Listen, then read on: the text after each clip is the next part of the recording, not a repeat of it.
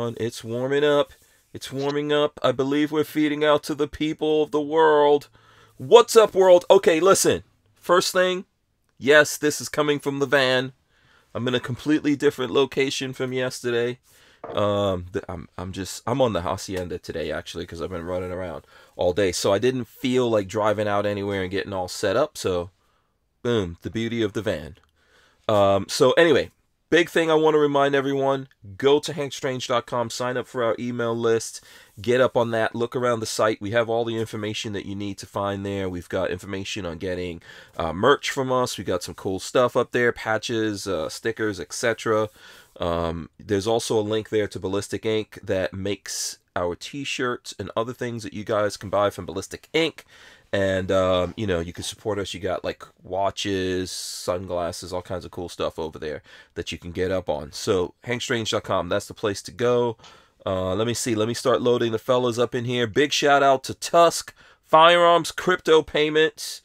That's who's sponsoring the show. We appreciate their sponsorage, or however, I don't know really what the right word for, I can't, it's not coming to me right now, but anyway, we appreciate their support. So big shout out to TUSC. If you guys want to know more, just Google TUSC Crypto, and you know, you'll be able to link up to their website and find out more info, or look for the podcast that we have with them. All right, let me get this kicked off. Let me hit the open here and we'll get going with my guests. We've got Tony Simon, obviously, there you go, 2A for everybody, 2A for E, as well as Guns for Everyone, Edgar, Antillon joining us. Yeah. So let's kick the podcast off right now. Welcome back to the Hank Strange Situation. Boom! All right, make sure you guys subscribe, smash the thumbs ups, ring the bell so you can be notified every time we go live, and we are live. Come on, jazz hands, dudes. Let's see the jazz hands. Hold on a second here. I gotta switch. Oh, there goes the jazz hands. Oh, they're jazz handing it up. These are jazz handing fools. They didn't even know what to do. Just, you know, everyone out there right now is dizzy from those jazz hands. Awesome. All right, this is episode 728 of the Who Moved My Freedom podcast. I'm your host, Hank Strange. And as I said, my guests are Edgar Antillon. There he goes. Yeah, buddy. What's up, man? Not much, man. I appreciate being the invite and just being here. Yes, thanks for coming back on the show. Appreciate having you here. You know, one of these days I have to figure out how to get on your show. You know. Hey, well, once we started back up, you're on, man. Yeah. You know, we got to make that happen at some point. I mean, it's all me. I'm not trying to, you know, it's all me. I'm a hard dude to pin down, but you know, I do appreciate you coming on, absolutely. And then, of course, we've got the man, the myth, the mountain joining us, Tony. What's up, Tony? What's going on? I had to think about that one for a second. What's going on, man? Hey, my speaker on because it's telling me it's off. Oh, no, we can hear you. You can hear him, right, Edgar? I can hear you. Yeah. Hey, we're setting up for 2021. We have an event every month now, and actually 2 coming up in this month. One in Jersey, one in PA, and we have one coming up in July in Omaha, Nebraska. So 2A4E is killing it. Man, Omaha. Omaha. In Nebraska, though, I'm sure it'll be at least 30 degrees in Nebraska. July, bro. If it's 30 degrees in Alaska, Nebraska, July. I'm just messing around. I'm assuming, you know. It better be at least 50. I owe Greta Stromberg an apology if it's 30 degrees in the yeah, that global warming is kicking butt. Shout out to all the folks out there. If you guys have anyone needs any shout outs or anything or questions, let us know. If you have questions for either one of these gentlemen, we're gonna deep dive into a whole bunch of things here. Whatever these guys want to talk about, to be honest with you. Do smash the thumbs ups. As I said, share this with folks if you can. All of that helps. And we appreciate it. I'm just throwing up all the folks out there. So let's see. Dan Hates You says, "Oh dang, look who the guests are. It's Captain Cravings and Captain Chaos." Oh boy. Wait, I have I who's wonder Captain? which is which. Yeah, Yeah, that's which is which. because I'm personally the largest pound for pound firearms instructor in America, so I might okay. be Captain Craven. You know what?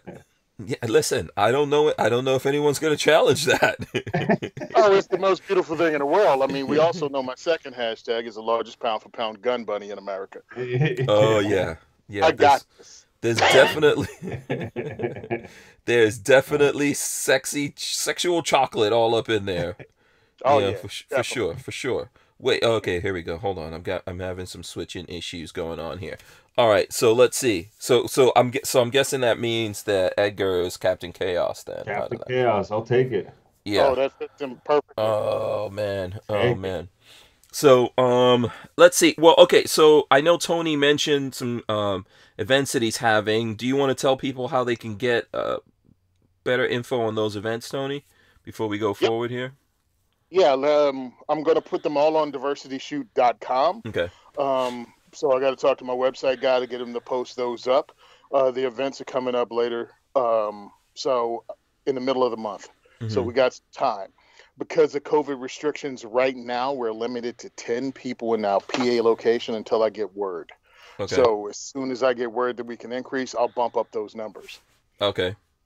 In Jersey, the reason I haven't had one in Jersey since last summer is because of COVID restrictions. They limited New Jersey gun ranges to 25% capacity.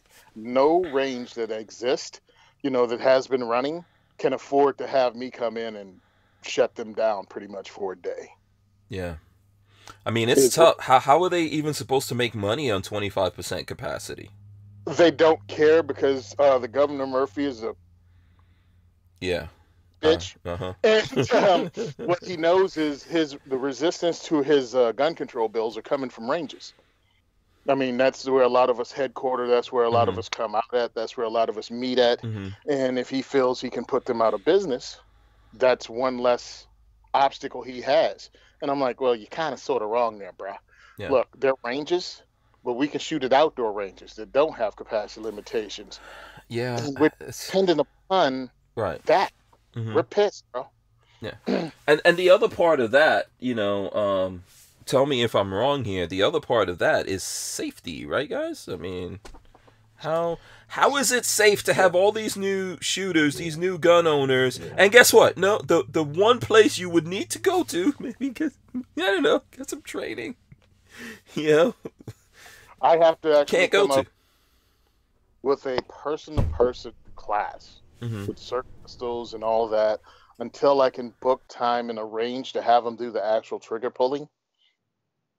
I have to teach firearm safety. I have to teach marksmanship-based fundamentals. And then, hopefully, we can get into a range and shoot real rounds. And I have to work on that here in Jersey because I have to book range time like everyone else now. You know what I mean? I don't have the range that I used to teach at because they can't allow classes there. It's ridiculous. That's crazy. Okay, sorry about that. I had to mute for a second. Lola's making noise. Yeah. Yeah, man. I don't know. It's I'm being gun guys, I don't want to act like I don't care about how this plays out, because obviously I do care how it plays out, but man, there's like certain things just not meshing with these people. In all the things that they're saying and that they're looking, it just doesn't make any sense. You would want people to get out to ranges, get more classes, get more education, figure out how to be safe. Because as long as you have accidents and shootings, you can talk about how it's not needed and how dangerous it is. Yeah.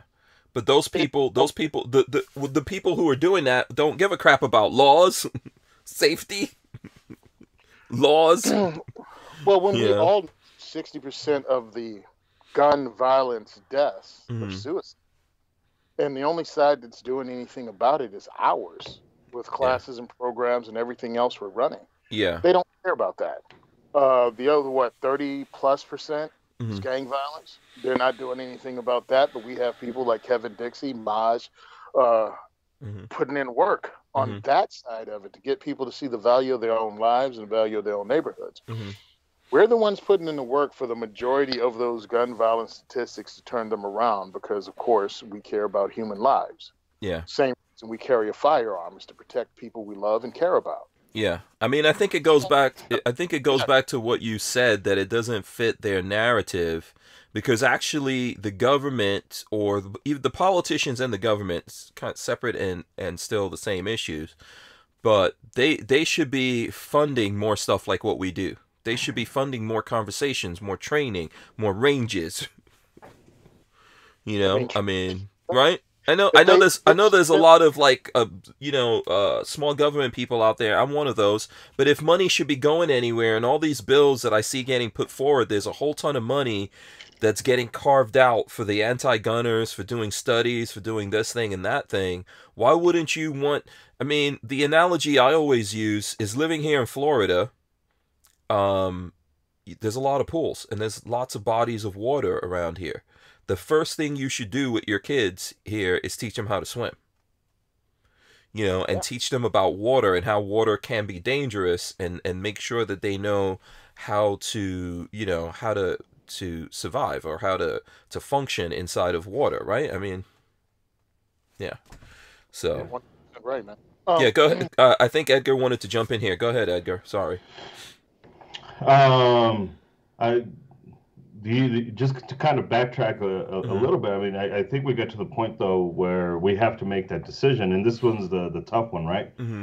Because we don't want to be looked at as the idiots, and if we do it collectively, and if we do it smart, then it all works out. The problem is that our side is the one that says come and take it, and we're the ones that have tolerated the shutdowns more than anybody else. If you go to ranges all across the nation, which I had the privilege of doing last year, going to a few across the U.S., and a lot of them are really strict on, oh my God, I need to have you wear a mask, and I need to have you wear a mask, and shutdowns and limitations. Like I get it, but at what point do we say, you know what, I have to risk it all because freedom is on the line here? If we're so big on come and take it. I mean, we are literally watching this nation become a communist country within a year. And everybody has sat back and like, yeah, no big deal. We're still the freest nation on earth. Yeah, no big deal. We still have our freedoms. Like it's all the fucking pipe treatment at this point. Like, but are you so you're saying that are you saying that there's not enough people resisting the mask stuff? No, it's not just the mask thing. Okay. It's not just the mask thing. It's the lockdowns. It's the we need to do what our homie up in New York did. The gym guy. I don't know his name, but the gym guy. He said, was it Jersey or New York? He's in Jersey. I thought he was in upstate New York. No, he's another one of those dudes that's a victim of the pettiness of our governor. Yeah. No, because there was one in New York. He beat, and I'll look it up here in a little bit. But he beat New York. He had like there was one in New York. I think there's probably a Jersey situation going on, and a New York situation, because I think the New York guy. This guy's in Buffalo. Yeah, didn't the New York guy run into a cop or something when they were trying to stop him from getting to his gym? Someone will hit us up with that. Cody Milbacher. Let me just get to this, and we'll get right back to everything. He says, "What's wrong with you, Hank? You keep looking at the left."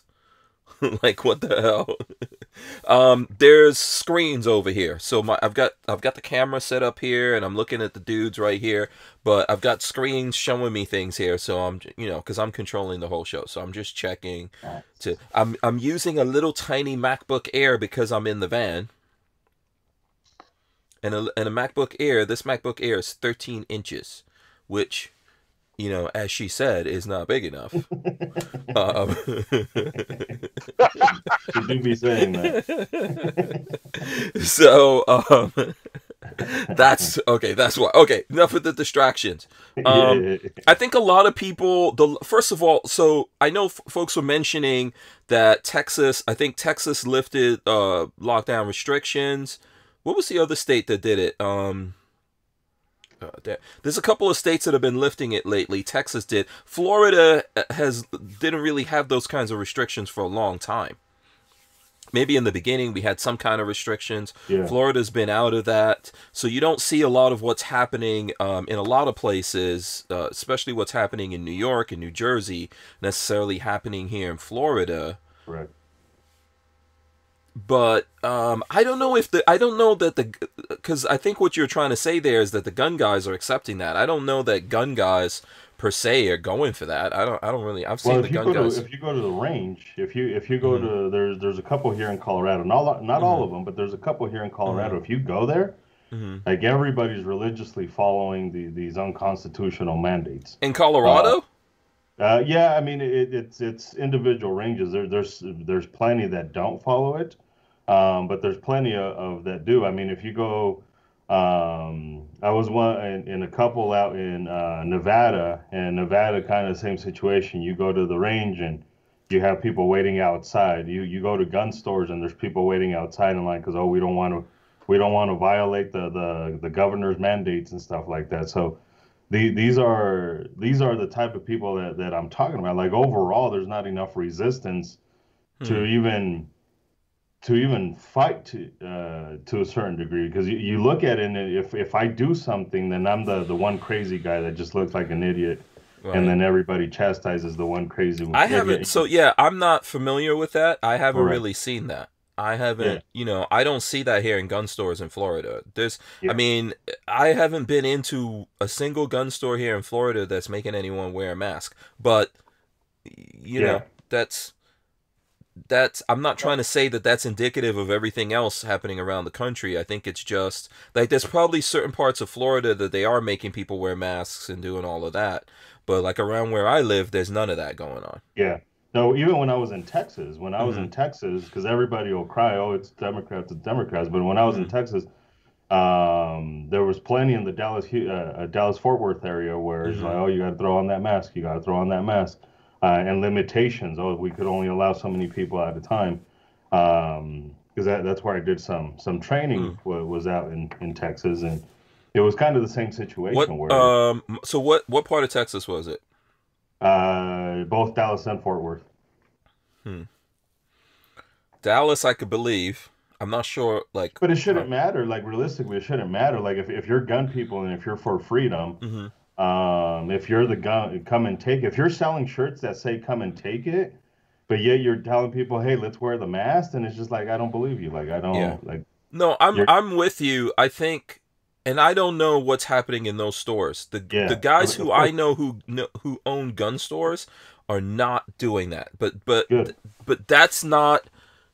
I'm not trying to say that to counter your point because I think your point makes sense. I've heard there was someone, and I don't know what state it was. It could have even been Florida. There was a guy who told me that his gun store actually kicked him out because he refused to put on a mask. And he gives these guys a lot of money, and he was upset about that. Yeah. So I would assume that, yes, there are owners of gun stores that are going along with that for one reason or another. And I would agree with you. Why would they be going with that, you know? I mean... Yeah, because at some point you have to make that decision, right? Like, I get it. It's your livelihood, and that's how you make money. But at some point you have to... It's kind of like us instructors. A lot of us instructors, we get shit talked to because, oh, you want...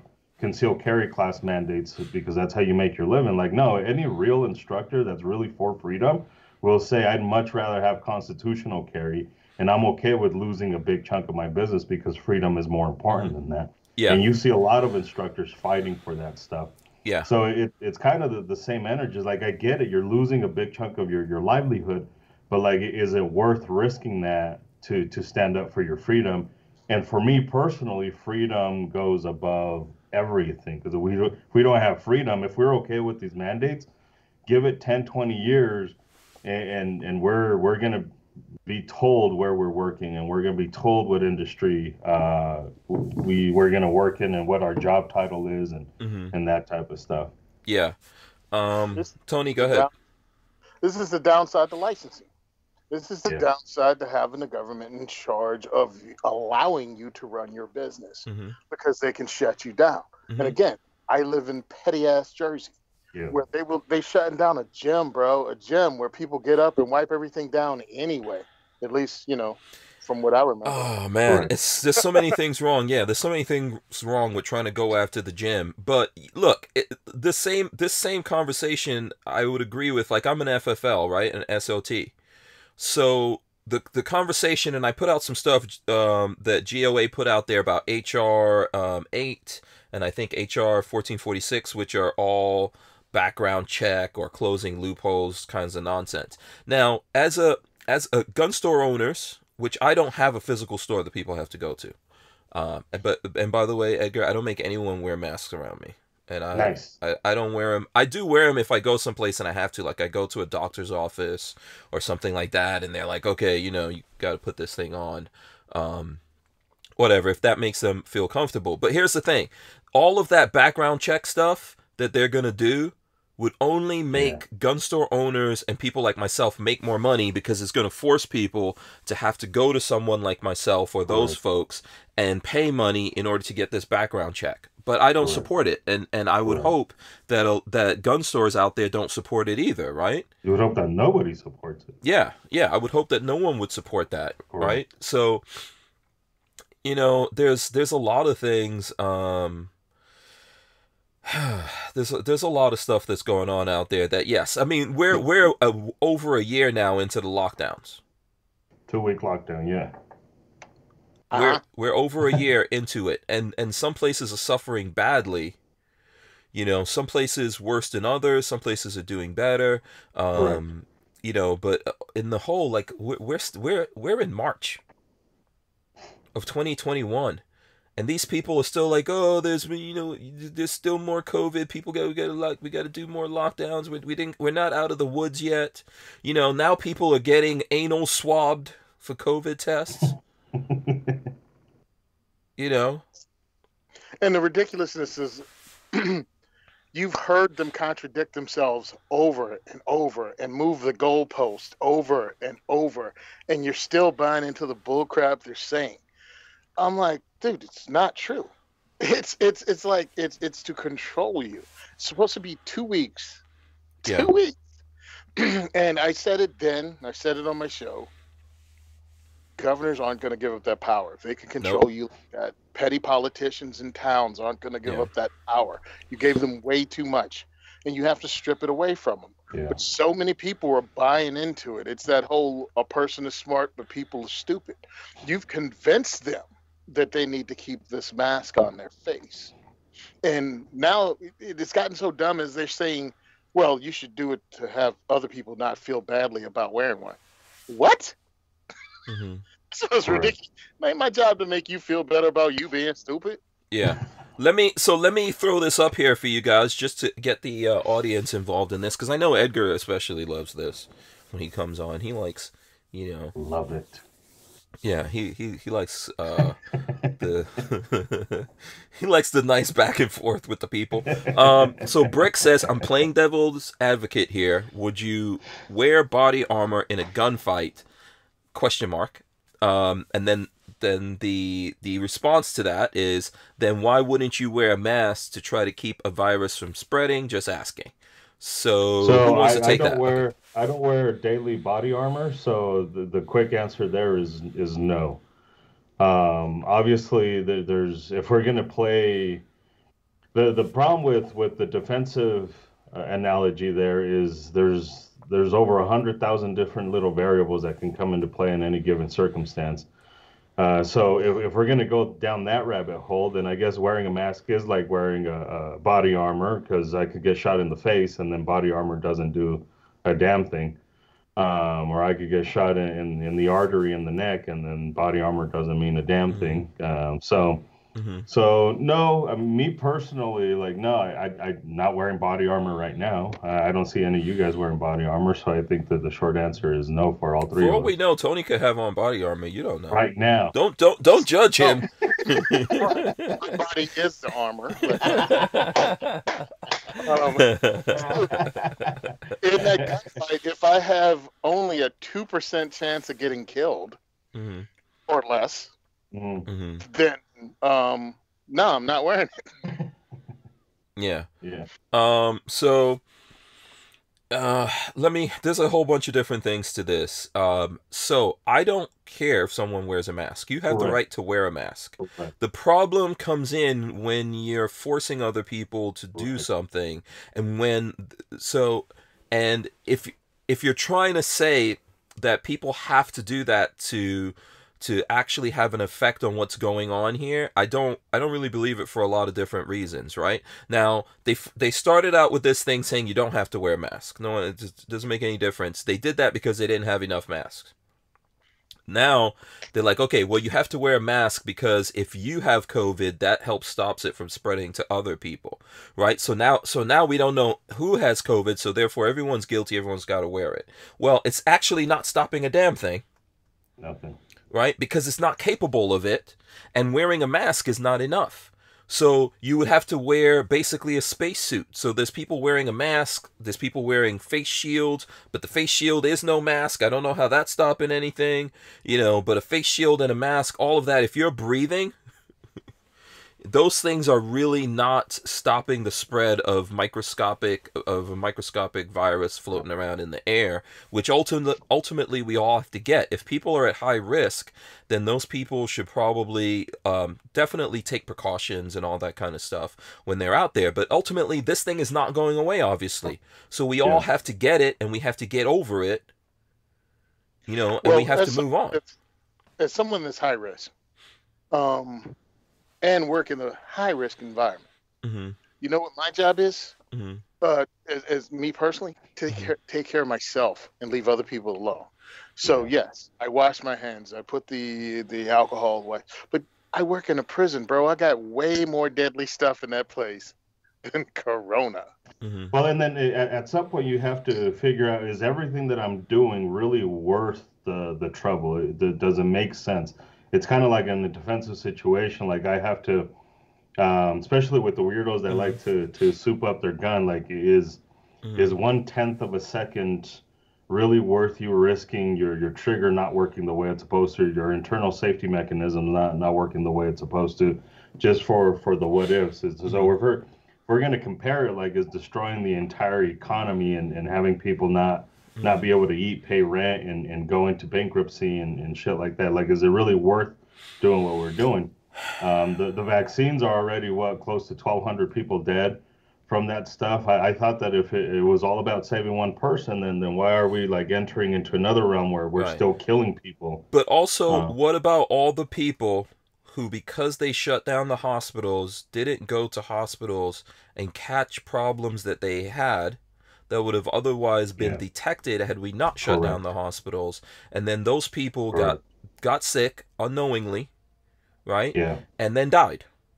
Mm-hmm. Right? I mean, there's a ton of that going around. Yes, I can name names. Cancer treatments that were put off because the hospitals were closed due to COVID. Surgeries that were put off. And that's a quality of life thing. If you can't lift your arm and you're in constant pain, but they put it off because of COVID, meanwhile the hospital's empty. See, you can't have it. My whole problem with it is this. The people that keep telling me masks are important and masks work won't recognize the mismanagement, lies, and doublespeak that have been done and we've heard over the last year. And then when they go to cut checks in the stimulus package, you're only getting a small percentage of the money that they jacked out of your taxes, and they help pay pet projects in other countries. Yeah. I'm like, listen, no, we can't just go, well, listen to them on this one thing and ignore everything else. Yeah. Yeah. I think a couple of different things here that, that I would want to point to. Now I totally lost my train of thought. Hold on, let me throw this up. Let me throw this up while I'm trying to get it back. Kevin the Tack Daddy says, if you have to go to the hospital for treatment and the policy is no guns and must wear a mask, do you go home? And he says he's here for Tony. So there you go. If you have to go to the hospital for treatment and the policy is no guns and you must go home, is no guns and must wear a mask, do you go home? If I'm in a hospital, oh, I'm sorry. Go ahead. No. I mean, I think I mean, I think that's pretty straightforward, right? If these are the rules and you have to get treatment and you can't get treatment without going around these rules, it's up to you. You have the Yeah. right to not get treatment and die or whatever happens to you, Oh, my whole and thing go is home, or you can put down your guns or yeah, whatever and go in, put on your mask and go in. Yeah. yeah, Hmm. 100%. Look, you have to do what's important for you. My Yeah. problem is when you dictate others' behavior, you close down business, you Hmm. wreck the U.S. economy.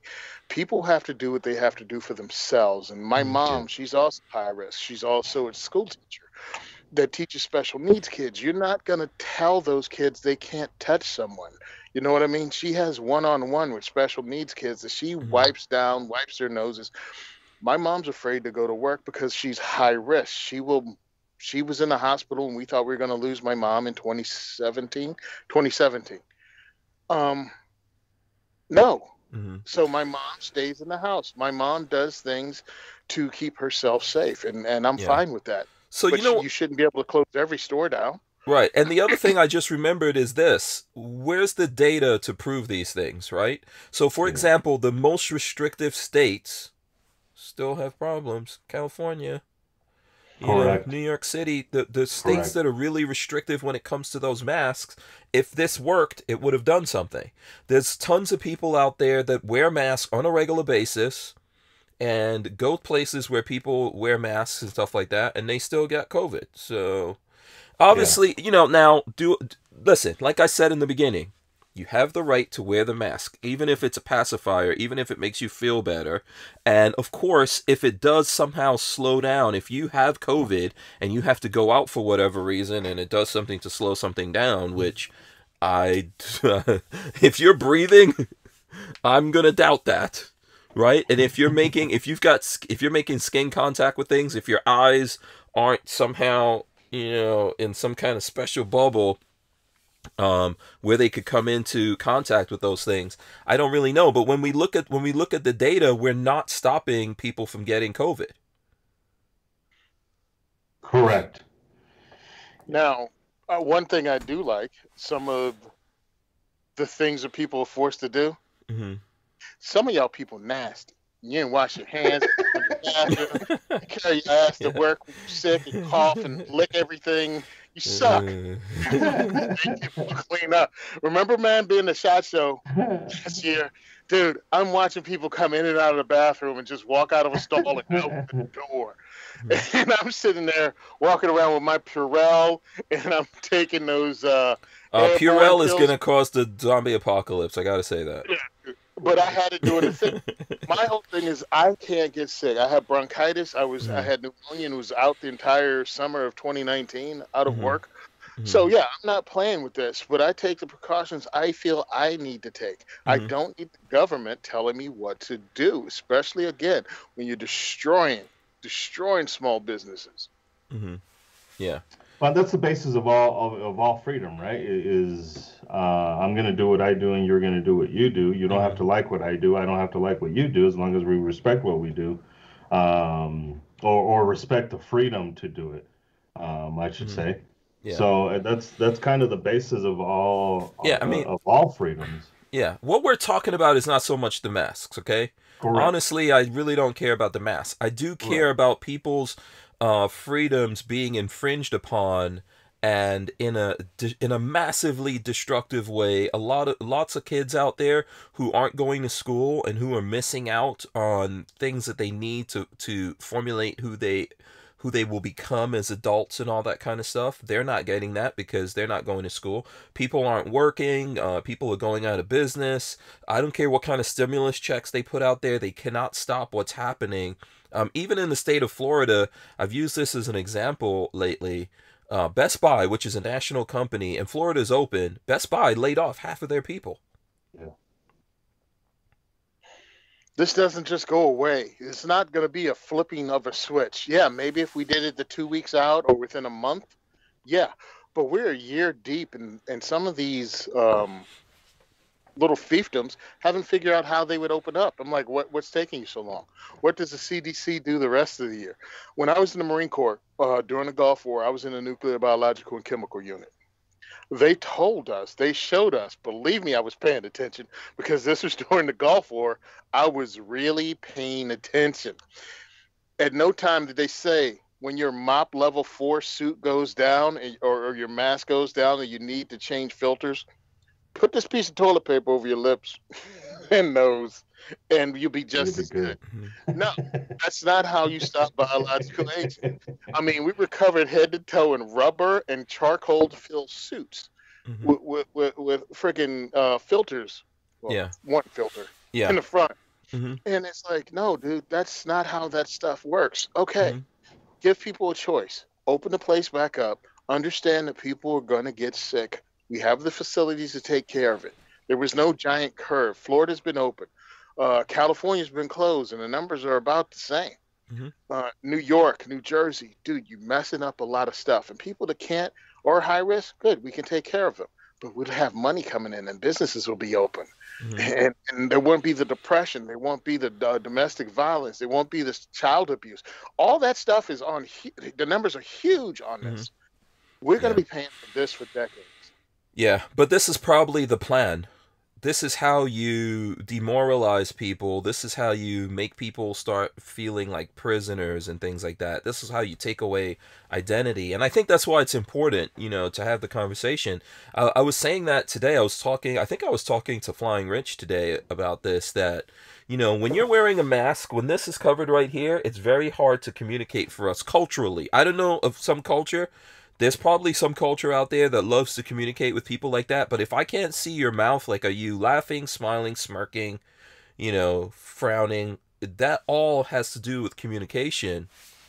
And it's just, even when we go out there, it's a way to make us separate from each other, right? Yeah. That's a problem. Yeah. Oh, and John Crump, the sexy black man in the middle, is homage to Ray. I'm on the cover.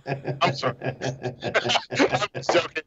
We all look alike. You don't have enough dreadlocks to be Maj. Let's. There you go. Yeah, there you go. There you go. You're gonna be twisting that for a while, son. Holy shit. So that was from John Crump. He gave us $5. He's asking who's that sexy black man in the middle. The man in the middle. We should really make Edgar like part of a, you know, some kind of Oreo, but I mean, technically, it'll be all brown. It'll be a complete chocolate. Technically, yeah. Those chocolate Oreos, you know. Yeah.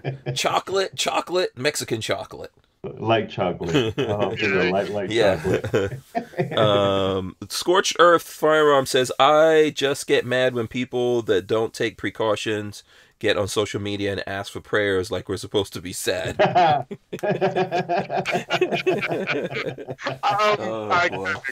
Oh boy, Rod Mills. Yeah. And I'm talking about that too. Yeah. As someone that's high risk that hates it. Now, I live in Jersey, dude. I have to do this. Let's just say for a variety of reasons, I got to follow the rules. And it's like, I don't agree with them. And if I didn't have to, I would not wear this crap out in public. But I have reasons I had to wear it. You know what I'm saying? Including the job that I have that, whatever, understand. Yeah. It's a big deal, especially with my wife. She's high risk. My mom's high risk. Dude, I got to do what I got to do to keep insurance on these people that I care about. Yeah. Right. Yeah. I think the point here, the important point, and Brick says it here. He says, I just want this mess to go away and everyone to get back to living. Give us free. Give us free. A famous quote from Amistad. Oh, wow, really? and Jaima and Hansu. Remember, did anyone watch Amistad? Oh, dude, I thought that was Jar Jar Binks. No problem. That's cold. Yeah.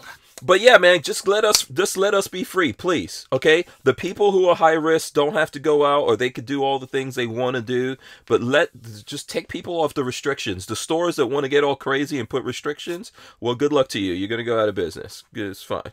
You know, you can make those choices. But, you know, the country has to get opened up, and we need to go back to business here. So we're always going to have the crazy thing about this is that we're always going to have viruses. We're always going to have threats. We've always had this stuff. It's I don't know. I mean, we're probably talking around in circles here on it. So, Right. let me see. Okay, what else is going on here? I was asking. Go ahead, Edgar. Yeah, go for it. Go for it. No, I was going to say that I was asking you behind the scenes about that lawsuit that you had going on with the sheriff up there in Colorado. What's the updates on that? So just a quick recap for those that are unaware and haven't heard. So last year during the COVID stuff, before when everything was getting shut down, nobody really knew what the hell was going on. We decided to start doing COVID modified classes. The state of Colorado doesn't really have any real training requirements other than an entire class cannot be done via the internet. So you could do portions of it via the internet. So we're like, well, even people who are gun people are kind of like, what the fuck's going on with COVID? Because again, this was March last year when it all kind of hit the fan here in the U.S. So we started doing these COVID modified classes. People would come in, and one of the sheriffs here, well, we are a shall issue state. The state decides what the regulations are, not the sheriff's. The only thing that the sheriffs does is they're pencil pushers. I mean, there's really no better way of saying it other than they are literally pencil pushers in this process. They don't make the rules. They're not authorized to make the rules. So a Republican sheriff, decided that he didn't like it, and we tried to talk to this individual behind the scenes, just like we talked, because he wrote on a statewide email saying, "Hey, this is how we feel about this person," and he wasn't too kind about me. Coincidentally, he's friends with a competitor of ours. Yeah, I was gonna say, did you do something personally to these sheriff people? No. He just happens to apparently be friends with or he got tipped off by somebody who has not liked Guns for Everyone for a very, very long time. But anyways, yeah, you every other sheriff that we talked to was like, yeah, this guy's full of shit. You guys are good to go. You guys are meeting the legal requirements, especially with what's going on. And I'm talking about statewide sheriffs who are like, yeah, you guys are good to go. No, not a big deal. So we try to work with Larimer County. We have the emails on how we try to let them know, hey, this is the fucking law. This is you don't get a say in any way, shape, or form. It specifically says in our law in 1812-201, it says subsection 3, the General Assembly does not delegate to the sheriffs the authority to regulate or restrict the issuance of permits. They don't have that right in any way, shape, or form. So in Colorado Constitution, correct. In our state law, that's the way it reads. They don't have a say, and we don't have real training requirements. No curriculum that we have to follow. It's basically just show up to a fucking class. So obviously we do a lot more than just that, but that's the legalities of it. So we didn't come to a conclusion with this sheriff, and so we submitted our lawsuit against that individual. I'd say about August of last year, and they obviously filed for a motion to dismiss, which was denied. And then we just went through the discovery process, which in that discovery process, they presented evidence which actually helps us because they presented an email where they were demanding us to do the classes a certain way, which is, again, in violation of our state law. So that's kind of where we're at right now. The next step is trial. The next step is our trial date. Okay. But you don't know what your trial date is yet, right? Not as of right now. We do not know what our trial date is. Okay. All right. Yeah. We just want to keep up with that whole situation. Kind of crazy that they're making you go through that. I hope that you have some legal recourse to like recover the money that you had to put forward here to fight this case. I don't know how that works in Colorado. Yeah, well, that's kind of what we're going to be working at, especially because Colorado got rid of qualified immunity. So Colorado got rid of that. So if we decided to go after this individual personally, we are. Why are they even taking this chance? What's wrong with these people then? And I mean, I'm telling you, this is like a personal thing. This is not like, at least back off. Like, okay, listen, we're wrong. Yeah, go ahead, you do you. But it's like, no, we're gonna shut you. We're gonna try to do everything we can to create problems for your business. And if you read the emails, there was days where I was like, I feel like I'm on this like, you know, those weird shows where the sane individual gets put in a fucking crazy room, and you're like, I'm the same person, like, and everybody's like, no, you're fucking going batshit crazy. Like, I would read this emails, I was like, you're literally telling me you're okay with breaking the law, and you understand the law, but you're gonna violate the law, and you don't give a shit about the law. And the craziest thing, everybody was like, "Oh, he's a Republican. He's cool. Like he's getting like, no, this is like look at the emails. Like it's been pretty crazy. Like it's been pretty fucking crazy. He's obviously abusing his power over there. Oh my God. When does this sheriff run for office again? To be honest with you, I don't know. Okay. Yeah. This might be a good thing to find out and then support someone running again. I mean, why not? It's crazy. Well, here's the thing: you're gonna have to hit him up during the primary. Gonna have to hit him during a primary where you can select another Republican, because regardless, the Republican Party is gonna back whoever the Republican candidate is. And it sucks Edgar has to go through this, because this is what we live with in New Jersey. This is what we live with. But they're covered kind of like by the law in Jersey, though, right? No, they're not. They're not? No. Okay, so it's the same kind of situation? Yeah, that's what I'm saying. Okay. You have 30 days to approve or disapprove a firearms ID card. Jersey City's mayor and police chief laugh and say that it takes up to a year in Jersey City. It's the law. It's 30 days. There's no other way it's written. And they laugh at it. Yeah, so that's when people tell me, you know, well, the cops will never do. I'm like, don't tell me what cops will never do. Right. Don't tell me what cops will never do. I'm living in a state where they blatantly break law. Yeah. Like, it's even something that you misinterpret. It says 30 days, and they did it in the 60s. Because back then you'd have to mail stuff back and forth. Well, this is 2020, bro. Hours it takes to get a background check done. That's it. Correct. Yeah. Oh, and it's always, it's so many, they have 10 excuses. The excuses are so commonplace that Evan Nappen, who's a Second Amendment lawyer, a lot of people know him here, and he's taking courses, you know, whatever. He's a Second Amendment lawyer. He wrote a book and has all 10 excuses in the book. So as they were denying me my bull crap, I was just checking them off, and I was posting it up online. I became such a pain in the ass to my local PD that the second time I went in, they ran my stuff through. But they still harassed me. And I know the law, and I hit them up with it. Hey, 30 days, right? And they were like, yeah, well, come back in about 6 weeks, and we'll let you know. See you next week. And I would go in there the very next week. And then they hit me up with this. Oh, you have an arrest on your record in 1994. If you can get us paperwork that showed that was cleared up. I was like, this is my fourth time coming to you guys for my pistol purchase permits. How's this? Whatever you had to do the other 3 times, you do it this time. You got 30 days. See you Monday. Yeah. And I think that's the problem, right? Is we see this all across the nation, and thank God for a Firearms Policy Coalition. Thank God for Gun Owners of America, for organizations that are actually doing stuff. I know when I first came out with this stuff, Gun Owners of America was one of the very first ones. In fact, I was on the phone with Eric Pratt, like, hey, what can we do to help you out? Unfortunately, fortunately, realistically, we already had an attorney that we were already paying, so GOA really couldn't do anything. But these people would have stepped in, and I get asked a lot, like, who do we support? Like, who do we throw our money to? Like FPC, you see the amount of lawsuits these like, they are suing every motherfucker out there.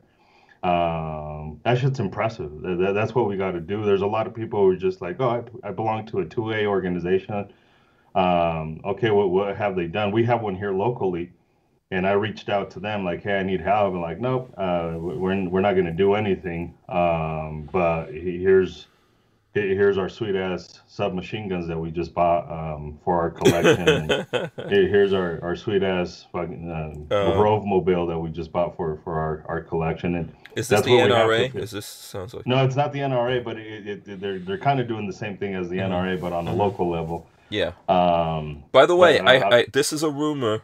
This is a rumor that I heard today that I should just put out before I forget. That's why I'm throwing this out there. I hear that we're gonna hear some kind of like big news coming out from the NRA direction in the next probably in the next 2 weeks. That'd be amazing. I'll let everyone speculate on what that is right now, but so on that though, I just want to throw out there that Guns for Everyone National is in existence. It has been in existence for a few months now. Guns for Everyone National is a national nonprofit organization that certifies firearms instructors. We operate national firearms competition as well.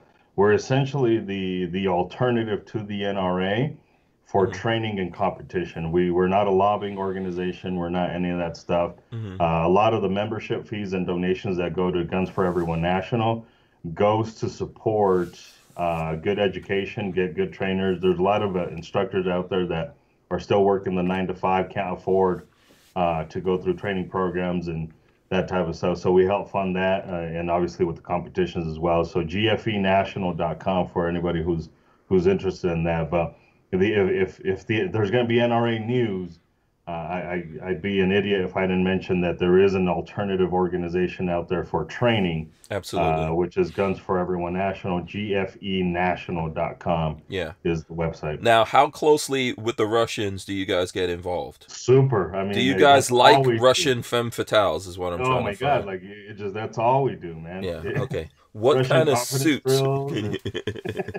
Yeah, I just want to know what kind of custom suits does it have involved in the situation over there, you know? Ivana humps a lot. Chief instructor Ivana humps a lot. Yeah, that's an actual character. That's from what you call it? Really? Gold member. Yeah. Ivana Humpalot. That's Ivana Humpalot was in what's his Austin Powers. Oh yeah, Austin Powers, yeah. Austin Powers. Yeah. Like Amistad. Ivana Humpalot was in Amistad. Yeah. John Crump gave us a couple of he said gave us $2 here. He says, Hank knows, see if you can get it out of him. Oh, I don't know. I would invite you guys to speculate what that possible NRA news is. Okay, I know what I hope it is, but I know. Go ahead, hit us with it. And it's Pumpkinhead stepping down. It's Wayne LaPierre no longer being executive vice president. Interesting. If it is, I will blink a lot.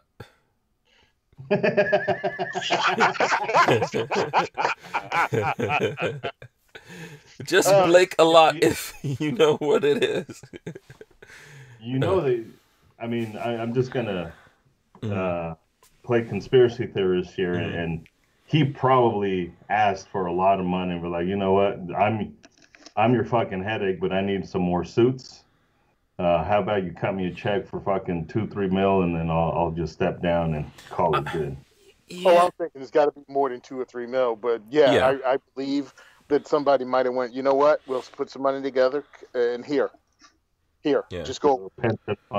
Yeah, I don't know. So here's the thing: the weird thing about that, right, is like, I don't know who he would be asking for. I mean, he's the one basically running the NRA, right? I mean. Essentially, yeah. Essentially, this is like we were talking about Russia. This is basically like Putin in Russia.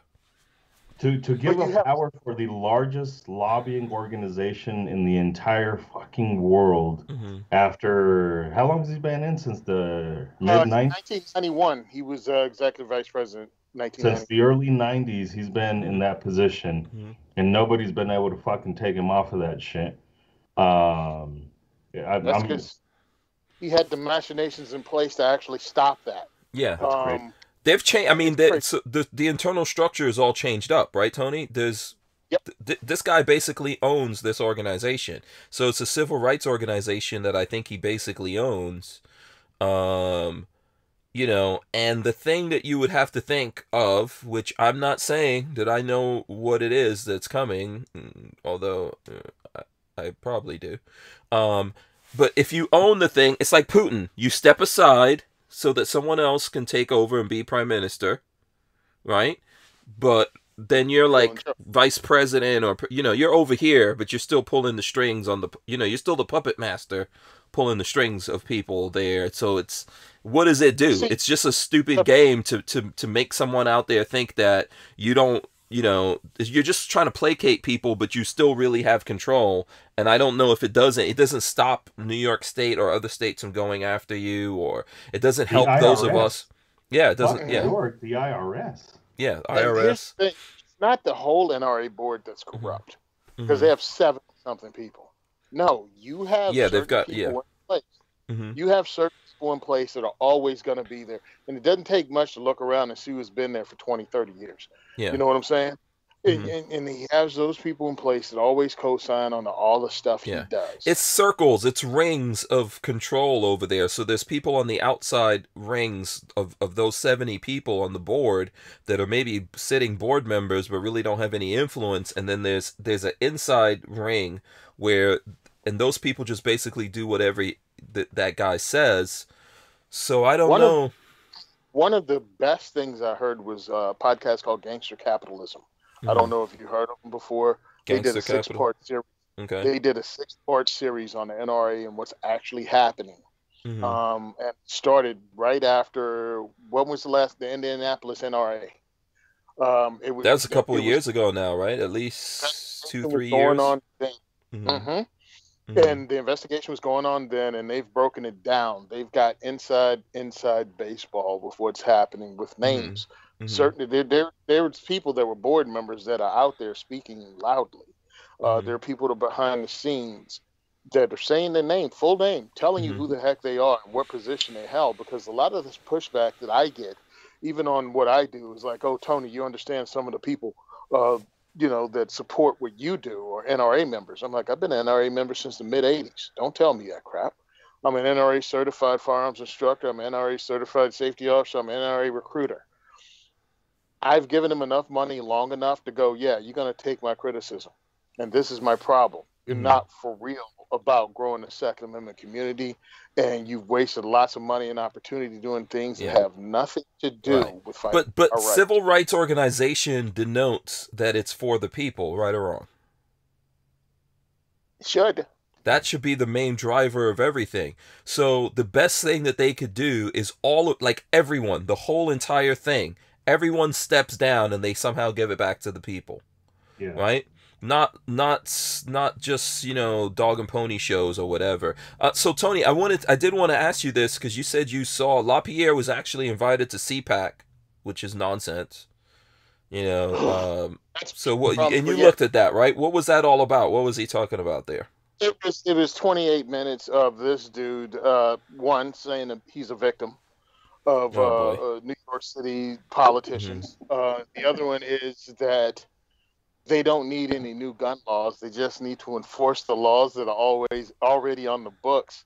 And I'm like, you're supposed to be the president of the National Rifle Association, right? And that all gun laws are infringements, right? I mean, did nobody give him his what's that? What's Centrum? Did he not take a Centrum? I was like, yeah, brah. No. And he said it like 4 different times that the governors and the politicians should enforce the laws that are already there. I'm like, hey, Chief, they're enforcing the laws about 501c3s in New York, and you big mad. They're just enforcing the laws, bro. And he was saying some stuff, and it was just typical Wayne LaPierre. I mean, it was like whatever. He just does. It's tone deaf. It's tone deaf. But as CPAC was, I try to look at some of the CPAC stuff. I don't know if Edgar, if you did, but there's a lot of tone deafness going on over there. So I've tried once, and I got a migraine, and I got nauseous, and it's basically statist USA. So I turned that shit off quick. Yeah, I try to look when Trump came on, and I was like, oh God, I don't want to hear about all the stuff Biden's doing from you. You know, tell me what we do moving forward. Otherwise, you got nothing for me. Correct. You know. Yeah, my whole So issue with it, again, I only saw him. What I wanted to see was Maj and his group and what yeah. they Oh think. yeah. So you didn't watch because Maj did speak there, right? Or no? Am I wrong? Maj Panel.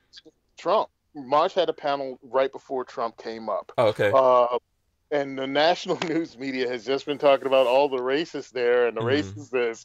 And I'm like, you had a stage full of black people right before Trump come up that you won't mention.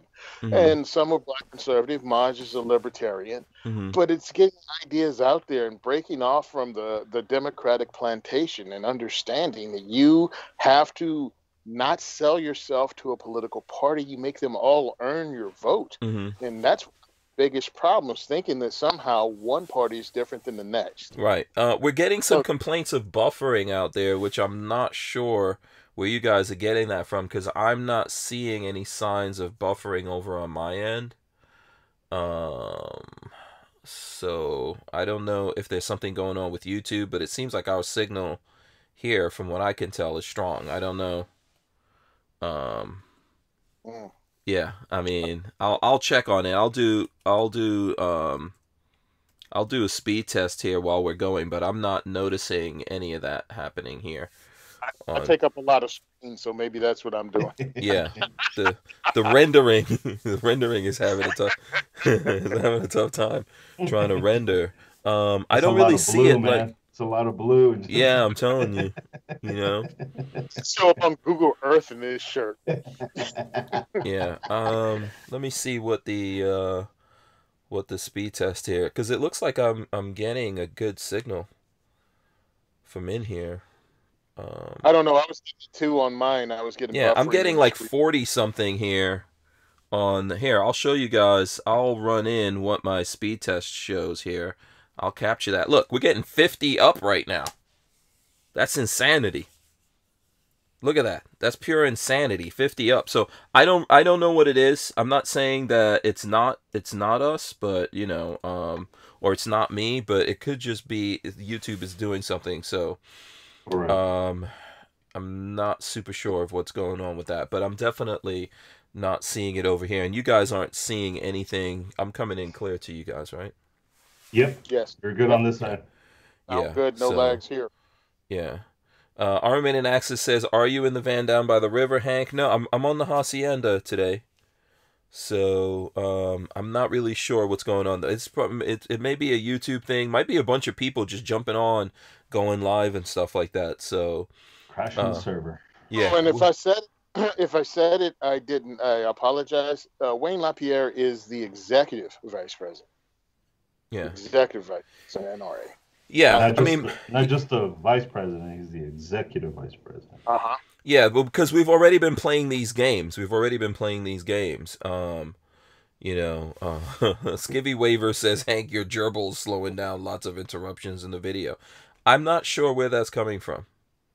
You know, Kiaski complaining. Okay, so I see all of those complaints, but it's not coming over on our end. Okay, so no one saw Maj's panel or anything like that. Is it up anywhere we could check it out? It's got to be up somewhere. Well, Maj had like 5 minutes up on his Instagram conversation because and people kept asking in the comments, "Where can I see the rest of it? Where can I see the rest of it?" I have no idea because it was interesting. Okay. Yeah, I wish because I saw somewhere that he said that it was controversial. I saw he made a social media post talking about it being controversial. I'm like, what happened there? What was the controversy? No one knows? Anyone know? Yeah, I didn't see it, so I couldn't say what the controversy was. Yeah, okay, so we'll have to reach out to Maj and find that out. So, Armin in Axis says, "Pedal faster, Lola." No. I don't know what's going on. That's probably on the YouTube end. Okay, so yeah, because none of us are seeing it. These guys aren't seeing it where they're at. I'm not seeing it, but I do believe you guys out there. So you know. Yeah, you all going to get a thing saying, "Hey, listen, you can participate in YouTube Premium and not have lagging." Right. We'll be Yeah. That's what that is. Yeah. Shout out to Latino Locked and Loaded. I saw Puerto Rican Pistolero earlier. She says, "What? Some of my favorite 2A people ever in one place." So there you go. So that would be me, myself, I, and then these guys probably, which is fine. I have to say, because of our conversation in the comment section of their show Sunday, I had to stop and get tacos today. That's all I'm saying. Oh, yeah. We're talking about hot sauce and food. All the show's going on, and like Ro is just making these great points and going on a political rant. Meanwhile, we're all in there. Yo, you ever try sriracha? It's a good show, dude. I enjoy the show, and of course, yeah, they do have a good show. And there's some amazing human beings, and I'm glad to call them friends. She says, "Edgar, you look toasty." I don't know. Oh, I'm super toasty, man. I'm got the heat on and everything. No, I sunburned like a motherfucker. So Saturday in Colorado in the winter. Yeah, so we were in Southern Colorado on Saturday. I was co-teaching with or team teaching with Gun Jesus himself, Rob Pincus. So we were teaching a class down in Southern Colorado, and it was windier than a motherfucker. So part of it is probably wind burn, but it's I put on my sunscreen about midway, and it was already too late. It was too late. Okay. Yeah. It's either that or I'm blending in with the shirt. Well, you got to wear that sunscreen. I mean. Especially me. Yeah. I'm probably one of the whitest Mexicans you will ever meet in terms of tone. Lots of European blood up in there. Yeah, you're gonna have to do a genetic test, man. Oh no, we don't have to. So on my mom's side, that's the Native American side. Oh, your mom? If you look Okay. at my mom's side, that's where all the dark blood is at, and the kinky hair and all that shit. But on my dad's side, that shit's all Europe. That shit's all. My grandpa was over 6 feet tall, green eyes, didn't speak a lick of fucking English. Straight from Mexico, because we're straight from Mexico. But yeah, my dad's side definitely the European side, and my mom's side is the Tarahumara side. So's mine. Yeah, Tarahumara. I don't even know what that is. That's what I was like, what the hell is Tony talking about? I don't even know what that is. I think in English it's Terra Humera, but it's a tribe. It's Terra. Oh, so Terra Earth something. Yeah. I don't know exactly what it is. What's to be honest with you, but if you go to like Juarez, and you see the ladies slinging their babies in their Native American dress, and those are Tarumaras. Oh, but the slinging of the babies is African. Let's just hold on a second. No, well, that is a native thing. I don't. Yeah. The Africans were slinging their babies first. I just wanted, Oh yeah. Okay. I'm just messing with you. Yeah, huh? They patent that. No, that's old school. Slinging your babies is kind of old school. I know everyone has different ways. Like some people sling on the side, some people sling on the back. So you don't even know what we're talking about, do you, Tony? He's like slinging babies. These people are cruel. Babies, we're talking about slinging. Yeah. I picked up on the reference. I have no idea why we're having this discussion. Yeah. It's just a way. This is before baby carriers. Like I always wondered when I came to America and I saw people with babies and they have to get these expensive I'm like, dude, all you need is a cloth. Yeah. That's all you need. You need a cloth. You put the baby on the back. Don't drop him. That's it. That's the trick. You can drop them a time or two. They mostly will be all right. You get a couple. You get a couple of do-overs. And so everybody's been dropped as a baby. Let's be honest. Hey, listen. But yeah. My mom really thought about that when I became a Second Amendment advocate. She was like, maybe I dropped him one too many times. And of course, look, I'm an old dude, man. So when our seatbelt was my mom throwing the hand across your chest in the front seat. Oh my gosh, yeah. She might have knocked something loose. You're not human unless you've ever... Like, I remember one time I was driving in a friend's car, and the door flew open. There was no seatbelt. So the door, like, somehow, you know, he made a turn. And I went into the door, and boop, the door went open. And my friend managed to grab me before I went out that door. Old school, man. That's, you know, that's how you know you're alive. Huh? A hoopty. Yeah. Remember those days? Remember when the doors used to just fly open on the cars? There's no seatbelts, you know. And the world was a happier place. Sleep in Yeah, every now and then somebody fell out of a car and died, got run over by a truck or whatever. All the little bitches died, so that's why I was happier, because only the ones with the sense of humor and the tough ones stayed alive. Yeah, it was died. Yeah. Everyone was back in the days, people were happy to be alive. Seriously. Yeah. Now everyone's just, huh?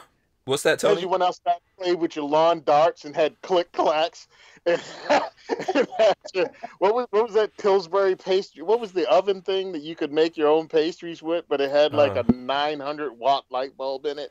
Oh, what was that thing? I know what you're talking about. Dude. Oh crap! Yeah, someone will tell us. Something bright. No, was it? No. I know what you're talking about. Yeah. So yeah. we had tough toys. You went out and played. You drank water out the hose. You rode a bike without a helmet. Yeah. You made ramps to jump stuff off of anything. Yeah. If everything, look, in the olden days, which I remember very well, everything that happened to us, my mother cured with frickin' salt water. Yep. Okay. Gargle with salt. Gargle with salt. Hey, you twist your ankle, soak in some water and Epsom salt. You know, some poison. Okay, just salt and water. That's it. Bake oven. Yeah. Was it an easy bake oven? Now, if you accidentally, your kid accidentally ingests something they're not supposed to, you will be brought up on charges. Yeah. You know, think about it. You know. And your kid could die from a peanut butter. Yeah. I mean, I remember I used to act up as a kid and like in public my mother didn't, you know, kids try to see like, oh, we're in public. Let's see, I can carry on here because we're in public. I can show out. We're in Walmart. She's not going to beat me in public. My mother would be like, okay, yeah, hold my handbag for a second. And just, she was like, listen, I don't care. They could come take you. They could take you. They want you. They could have you. But I will give you. Yeah, I will put lashes on you. Yeah. My mama never beat us in the store. My mom was gangster enough. She beat our ass in church. You know, when your mama beat your ass in church, she will have no problem knocking you the hell out in the store. Yeah. I never got beaten in church. Damn, man. My mom was like, look, I told y'all to stop talking. Come to the back. Like, I don't want to come to the back. Man, my mom took us in the foyer, and all you hear is like, slap, slap, slap, slap, slap, slap, slap, slap. My mom just got rid of me at 13. She's like, get the fuck out. Yeah. For real? Yeah, for real. She's like, we good on this shit. You're out. Vanessa Kitty says, my mom forgot us at a grocery store before the 60s. That's funny. Yeah, and Lawrence Lerwick says, we had chemistry sets with real nuclear chemicals. Dude, the chemistry sets we had, you can make IEDs with. It was just wrong. The world, bro. It's gotten tougher, man. It's gotten tougher. We didn't have cell phones and stuff like that. My parents, I mean, I remember like even in the 80s and stuff like that when I was growing up, coming home at like 9, 10 o'clock. I had no cell phones or nothing. No way for my parents to know. You know, I had beepers and stuff like that. I wouldn't give that number to my parents. No way in hell. Yeah. Long gone. My mom told us we had to move out the minute we turned 18. I left at 17 to join the Marine Corps. I'm like, about peace.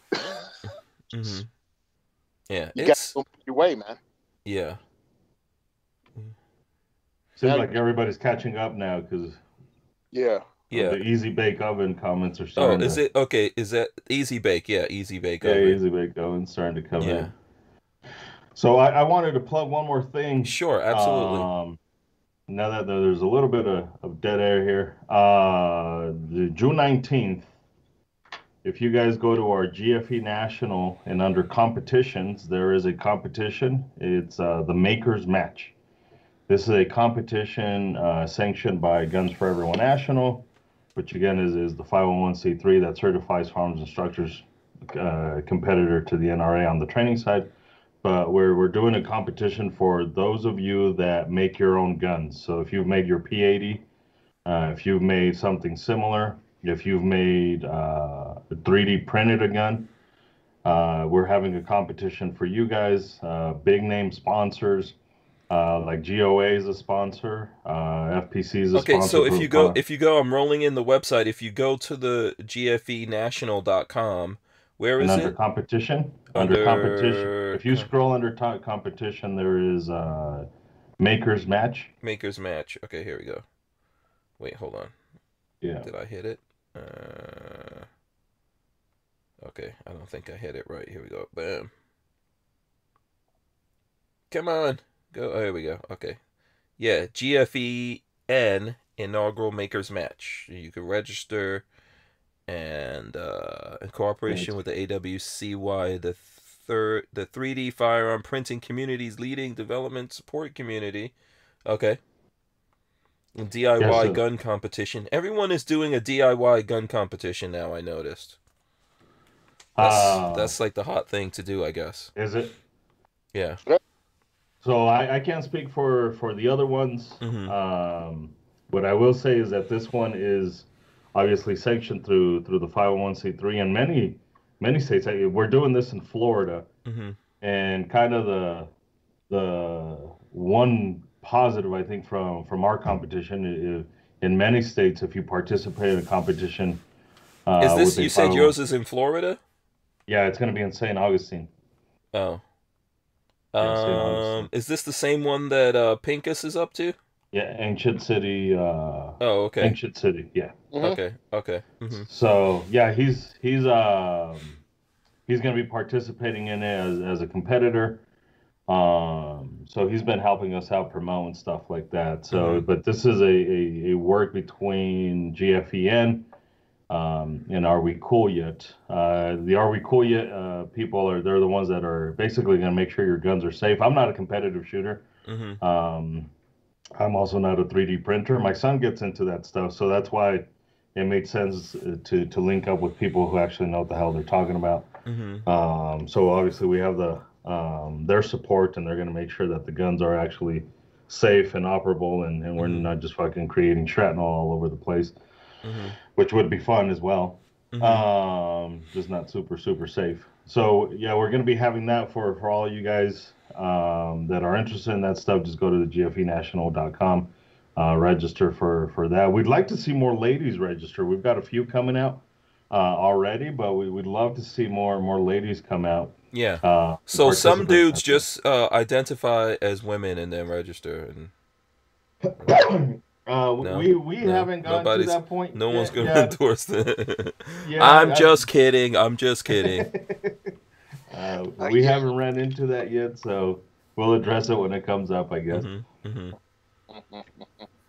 Yeah. So yeah, it's gonna be so is Latina locked and loaded building a gun for this, or what's going on? I hope so. Okay. I'd love to have the Puerto Ricans and Latina locked and loaded out there, the Latinos locked and loaded. That'd be awesome to have them out there. Spectators are welcome, so even if you don't compete and you want to kind of check it out, more than welcome to show up. Yeah, she's asking about that. Can you attend as a spectator? And DCG 44 says June 19th is Juneteenth. Yeah, I'm going to promote this because in Jersey, it's illegal for us to have home-built firearms. But I know friends that had made theirs out of state and would like to compete in something like this. I want to promote it because, yeah, dude, people need to get out there with their home builds.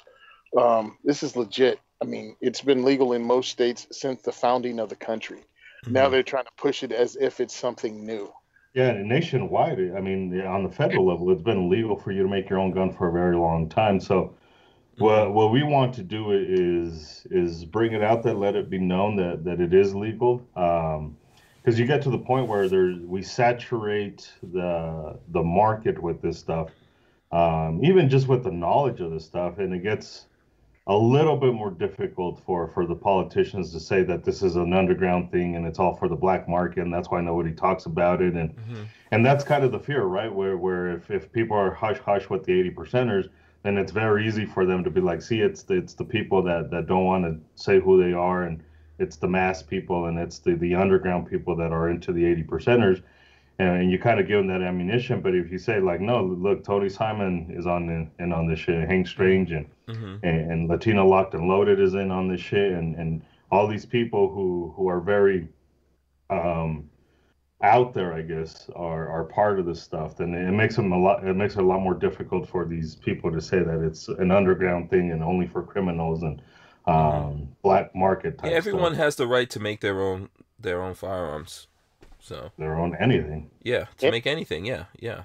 Denying someone the right to make something is insanity. I mean, that's like, that's a primal right there, right along Right. with the right of defense. So So I don't know if that's the one you were talking about. Is the one that Pincus is promoting? He's really I helping know us out Pink. with Yeah, the. I know Pincus. I did see Pink. I'm assuming it's the same one, unless. Yeah, no, Okay. he's in on this. He's been Okay. helping us promote it a lot. He's not part of GFEN. He's not part of Are We Cool Yet? He's just a 3D printer guy. And if you've Mhm. ever worked with Pincus, you know how he operates. He gets excited about one thing and he's just like Yeah, fucking he just balls deep started on that 3D shit. printing shit 2 weeks ago, And he's Yeah. and already now like he's an fucking impresario or something. dude. Yeah. And on our end, He's he's been a Control huge plus help. Pew now.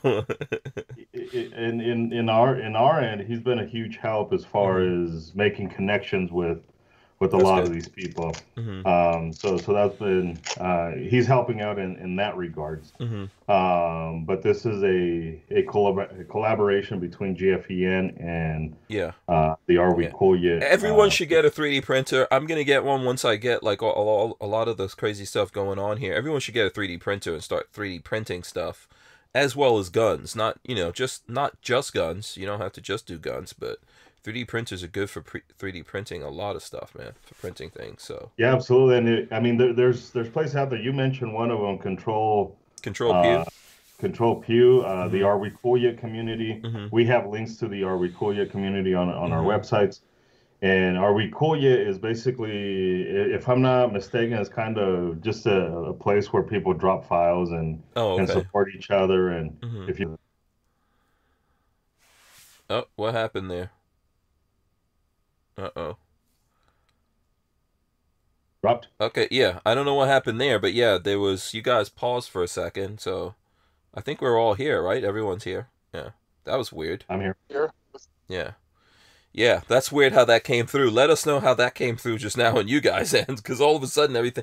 There must be stuff going on here with. I think there's probably stuff going on with the YouTube servers dedicated to going live. So, and Rain gave us $2 there. Thank you, appreciate that. Yeah, I think there's stuff going on. Everyone and their mama is going live nowadays, man.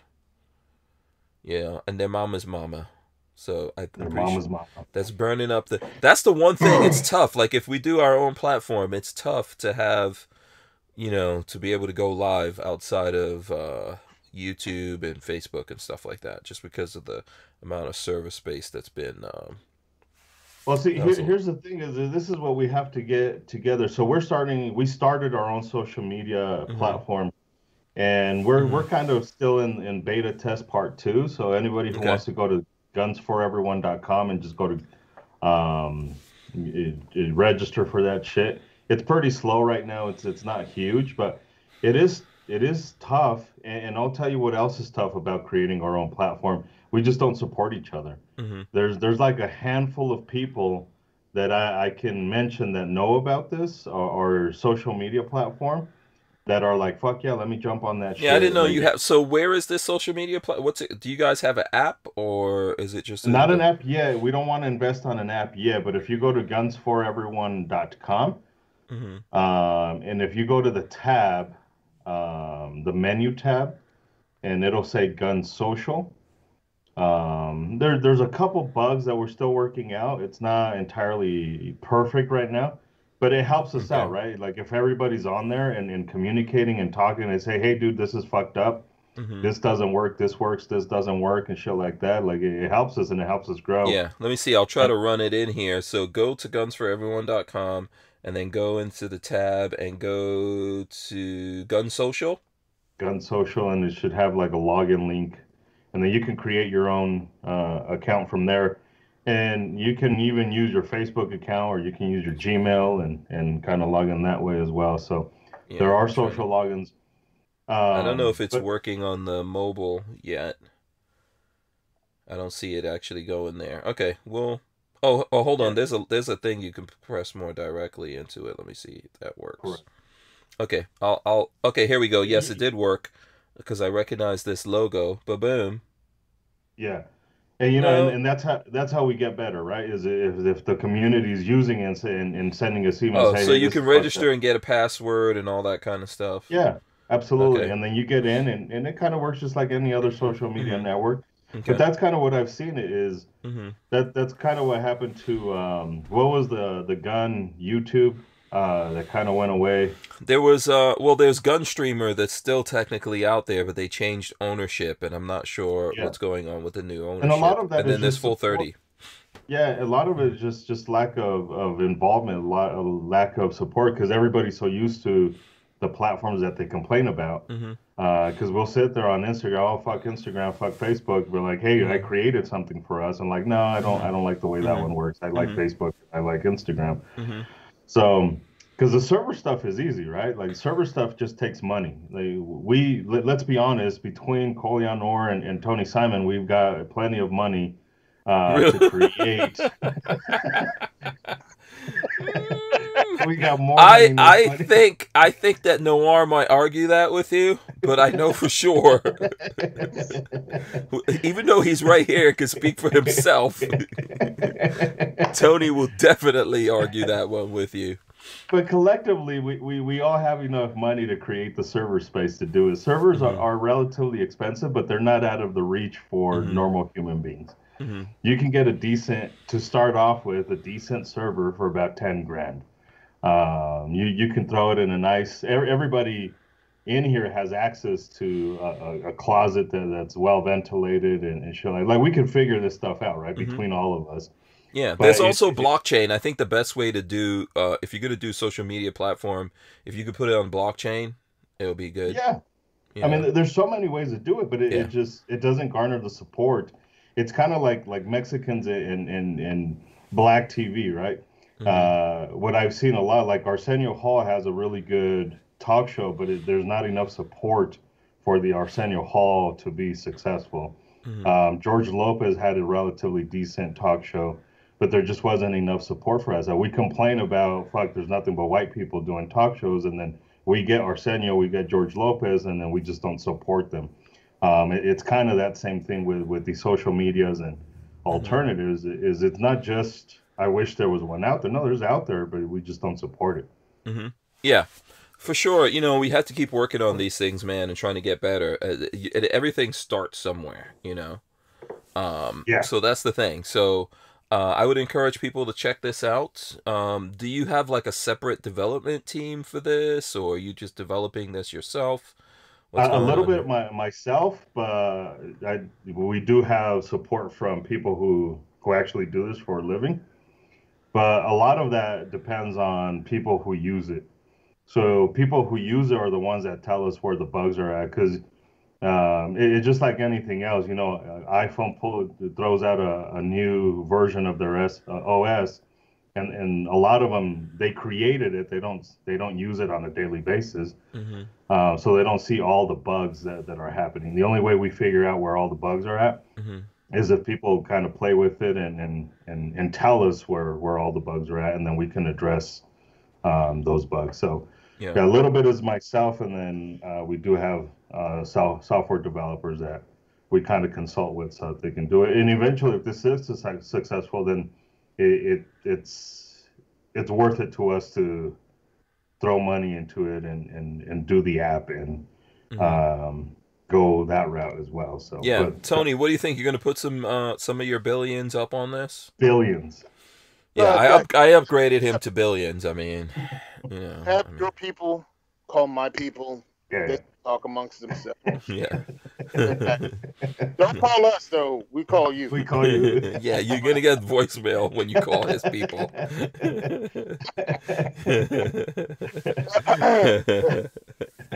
Yeah. Actually, talking about calling, we're doing a thing out in Omaha. Mm-hmm. A friend of mine called me from NRA ILA, and he was like, "Hey, I got a guy out who's in charge of NRA ILA out in Omaha. You mind if he calls you so we can work together promoting your parents?" I'm like, "Okay, yeah, no problem, man. Give him a call." So that 4 days ago, man. You know, in my life, 4 days is like a really long time ago because I'm doing stuff, right? Mm-hmm. Phone rings today while I'm at work. Says Virginia.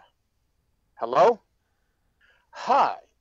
Tony, I'm from the NRA ILA, and I was like, click. I knew that was coming. It's like, your friend called me, told me to call you. Oh. I was like, you were literally this far away from being hung up on. Because usually those NRA, what do you call those people? Fundraisers. Hi, from NRA. Wayne wants me to call you to talk about how we have to work together. And I'm like, you know what? We're on the same page. We really do have to work together. And I think grassroots is the way to do it. And I think Rain will agree with me.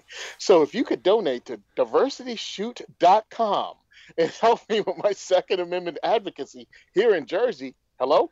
Hey, oh no, we can work together. Send me some money. Like, what's up? Yeah, well, NRA has done nothing for us, but NRA ILA has actually promoted our events, has come to our events, has spoken at our events, especially in a state like Jersey when they know they're just going to get a ration of crap. Like, what do you do here? You guys suck. And it's like, no, I've been with them when they testified. I've been there. I've got some behind the scenes what's going on in the state where everything is blue, where Republicans are the minority and not even really Republicans, you know, at least according to the national stand. So I'm like, bruh, look, you have to find out a Second Amendment group that you can believe in that actually putting in work. Yeah. And if it's not the NRA, then go with someone else. But pay attention to what they do and the work they put on. And your state organizations really should be some of the ones you should look at first. What's happening in your state? Because you can see that money. You can go to those meetings. And if dude pulls up in a $20,000 suit, no. No. We good? So my whole thing is, dude, if you want to be a part of advocacy, there are lots of ways to do it. Edgar has a few of them, which I'm obviously going to join probably by tomorrow because I have another show coming up in 30 minutes. But like I'm going to support them. One way to support people is to actually post up their podcast on your social media. It's post up their links on your social media. You need to get their word in your circle of friends. A lot of people act like somehow they need to march on the Capitol to make a difference. No, you can participate every day from the toilet while you're watching your freaking... True indeed. From the throne. Yeah, I mean, you can help out and spread word. You can donate a little bit. You don't have to be a Patreon that donates $100 a month. You could be somebody that kicks in $1 every 3 months. Whatever you can do, you can help. And if money's tight, hey, volunteer with your local organization. They might need help in doing nothing but passing out pamphlets at an event. There's ways you can do it. Everybody doesn't have to march on their Capitol. Everyone doesn't have to speak in front of the politicians. You can be out there helping. And how's this? Jersey? A lot of closeted gun owners. They don't want anyone to know. Then funds, dude. Kick some money that way. There's things you can do to help. I mean, I've had guys come up to me on the range and just go, look, Tom, I always mean to give you money here. Thank you for doing what you do. And that's real humbling. I mean, that is really, really humbling when somebody believes in you that much. And also a little scary because I'm like, I don't need nobody looking at this white dude be slipping me a 20. Yeah, exactly. You know, and then you guys go off to the bathroom or something. Hey, 20 is 20. All right, $20 is $20. I don't need you. Yeah. Listen, there are everyone could do something here. It doesn't even have to be money, right? You can just help by sharing stuff, or there's lots of things that everyone could do if you really think about it. That you could do things on a grassroots level, on your at home, locally. There's lots of things that you could do that everyone can do to be part of this.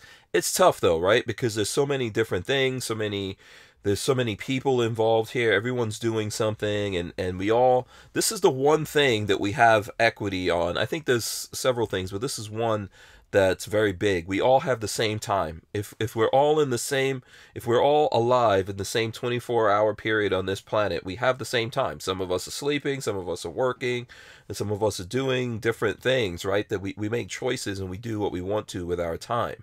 We don't all live in the same space of time. People don't come into the world or go out of the world. But in every 24 hours, we all got 24 hours.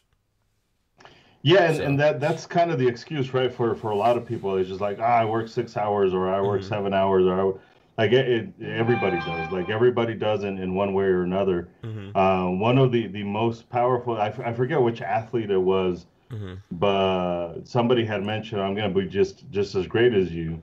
And the response was, well, then you have to be prepared to give up your entire life.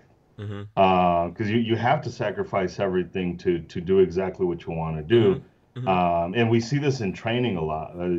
Isaac just posted up a rant on our Facebook page, and you can go read it right now.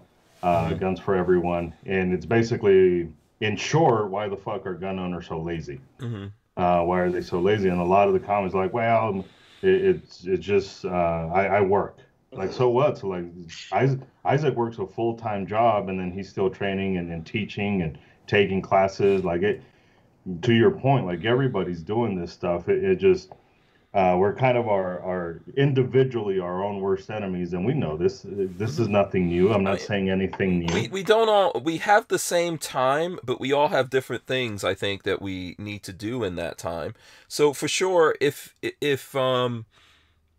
so let's say someone in the gun, and I'm not trying to knock Isaac or whatever and what he's saying, but if you're in the gun world and you're training, you got all the cool guns, that's what you focus on. Here's the question: do you take care of your health? Do you take care of your family? No, that was just a general thing. Because something suffers in everything when we're ultimately doing things.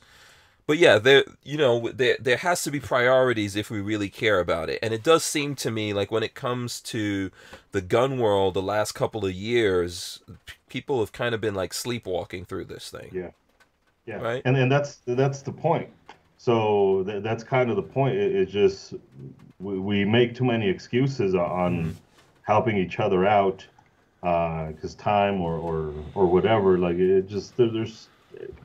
We can sit here making excuse after excuse after excuse, and by the end of it, you just figured out that you spent the same amount of time making excuses as you could have doing something out. Yeah, or just posting something up, or whatever. Yeah, go ahead, Tony. Well, the frustrating part is this, and we try to explain it: priorities. If it's not your priority to do this, just say it. When I try to explain that maybe the person that votes for Biden but is a gun owner, how can they do that? Because gun ownership isn't a priority compared to what other things they care about. Same way that you won't get time to come into an event that's held on a Saturday because that's the only day you have off, because Sunday's a day for doing this and you're working all week. I'm like, it's all about priorities and prioritizing what you care about and what's important to you. And if you understand it on your behalf, then you should be able to understand it on somebody who doesn't vote that way or who doesn't. And I'm like, brah, we have to be more empathetic, I think that's the word, to each other and each other's needs. But gun people will get on your nerves because they will tell you about what days you need to host an event. You need to have it on the week. You need to have it on the weekend. You need to have it when it's sunny. You need to have it when it's cooler because it's too hot. I'm like, bro, how's this? We having it on this day? Show up or stay home. Yeah. I mean, that's what it just. Don't be hitting me up talking about I wish I could have been there. Either be there or don't. Yeah. Yeah, look, I get it. It's a tough thing, and there's a lot of things, and I think one of the things, when you look at the stuff that talks about actually doing things, so I was looking at, you know, how do you organize your mind, how you organize your life and do stuff. And there was this guy that said, look, if you look at all the things you have to do, you're not going to do anything. Okay? What you have to do is set priorities and go down that priority list. So if you've got 100 things to do and you think about 100 things to do, you'll do nothing. But if you go, well, there's 10 things that are really important, and I'm going to start at this number 1 thing that's the most important, boom, done, knock it out. Okay, go on to number 2, go on to number 3. You know, if you run out of time in the day and you fall asleep, okay, you wake up, you get the 10 things are done. Now go down to the next 10 things, you know. I don't know. I think that's probably which one of us is dinging right there. Oh, sorry, I'm getting inbound text messages. Yeah. Tony was like, "What's happening?" I'm like, "What's going on here, man?" Yeah. So that's the down on my phone off. Yeah, what I was trying to say about that, I think that's the way that we all have to deal with it, right? Obviously, we're all busy. People are working. People have responsibilities and all kinds of stuff going on. If it is important, then set some kind of time aside where you're like, okay, on this 1 day a week, for this hour, I'm going to do something for the Second Amendment, if that's, you know, if that's what it is. If you're someone who's watching this and you're watching us and you're enjoying this or whatever, I know there's people that watch and they reload stuff or they do things, you know, they're doing their bills, getting their taxes ready or whatever it is, you know, if squeeze in some time and do it there. But that's the way if you think about all the things you have to do, you'll drive yourself crazy. Take care of your priorities and what's important to you. However, realize, like, so the Second Amendment is very important to us, right? We live in that world, and I think the people here in the chat live in that world. But at some point, people are going to come around to realizing how it's important. It may be too late. If you look at this 8 million plus people that bought new guns or bought guns for the first time, you know, imagine with the stuff that these guys want to put forward, that's 8 million disappointed people who would not have been able to do anything. And they're going, what the hell's going on? Like, the white man is stopping me from buying guns. No, this has been going on for a long time, and it wasn't a priority, so you didn't do anything about it, and now you're here. Yeah. Exactly. Yeah. And that was part of the frustration being in advocacy. Mm-hmm. Trump won, and everybody like took their foot off the gas pedal. I'm like, bro, no, this is when you need to stop that gas pedal. Correct. Mm-hmm. We had both houses. You had the House, the Senate, the presidency. Bro, look, I'm just that corny dude that wants to roll back freaking, I want to go back 1933 with it. You know, I'm like, let's roll this all the way back, that I can order a belt thread from Sears and Roebuck and have it delivered to my front door. Mm-hmm. By the way, I would be much skinnier because I wouldn't buy food if I could order a belt. Well, hey, that gets my vote, you know. You'll be healthy and you'll be happy. At last Thursday's event, because it's in Pennsylvania, they came up to me and go, hey, one of these, hey, need anything? I was like, no, man, we got the food. Everybody's down. Everybody's happy. Everybody's on the... No, you need anything? Got an MP5? You got an MP5. I broke out the MP5. I was like, wait a minute, who's feeding it, me or you? And the Ranger was like, we're going to take care of it. Nice. So they brought out the MP5, and all of a sudden, I let all the new shooters and everybody shoot, and then I just started lining them up on the MP5 and had the range safety officer / instructor give them individual instructions on how to run the MP5. And all of a sudden, you saw new shooters who started on a 22 in that port, over here doing 3 full auto bursts at the end. Yeah, MP5 is beautiful. Is awesome. Yeah. And I'm like, this is what it's all about, man. Yeah. This is fun. And it was great. And I've never fired an MP5. Belt fed, 96 Marine Corps, M60 gunner. Yeah, I got that. But never did that. I never got it. Never even knew why people like the MP5s. I do. That's awesome. Yeah. So it was great, man. It was great. And I'm like, bruh, we get people to break down these walls. We get them to kick down the walls of the categories that we try to lock them in. As a Mexican, I've been saying that for a long time. Break down the walls. or dig tunnels underneath them. Dig tunnels, yeah. Whatever you got to do. Get out of these boxes, bro, because that's how they control us. They want you in a box so they can dismiss you.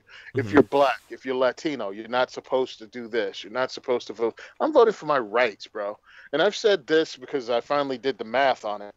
The oldest black man in this country born with the same rights as a white person was born after April of 1968 with the housing bill, equal rights bill. That means he's only 52 years old. It's crazy. That's how old the most equal black dude is to a white dude. These rights aren't that old that we've had. I am not giving them away and letting them be taken because you've tricked people into believing that some rights are dangerous and need to be restricted.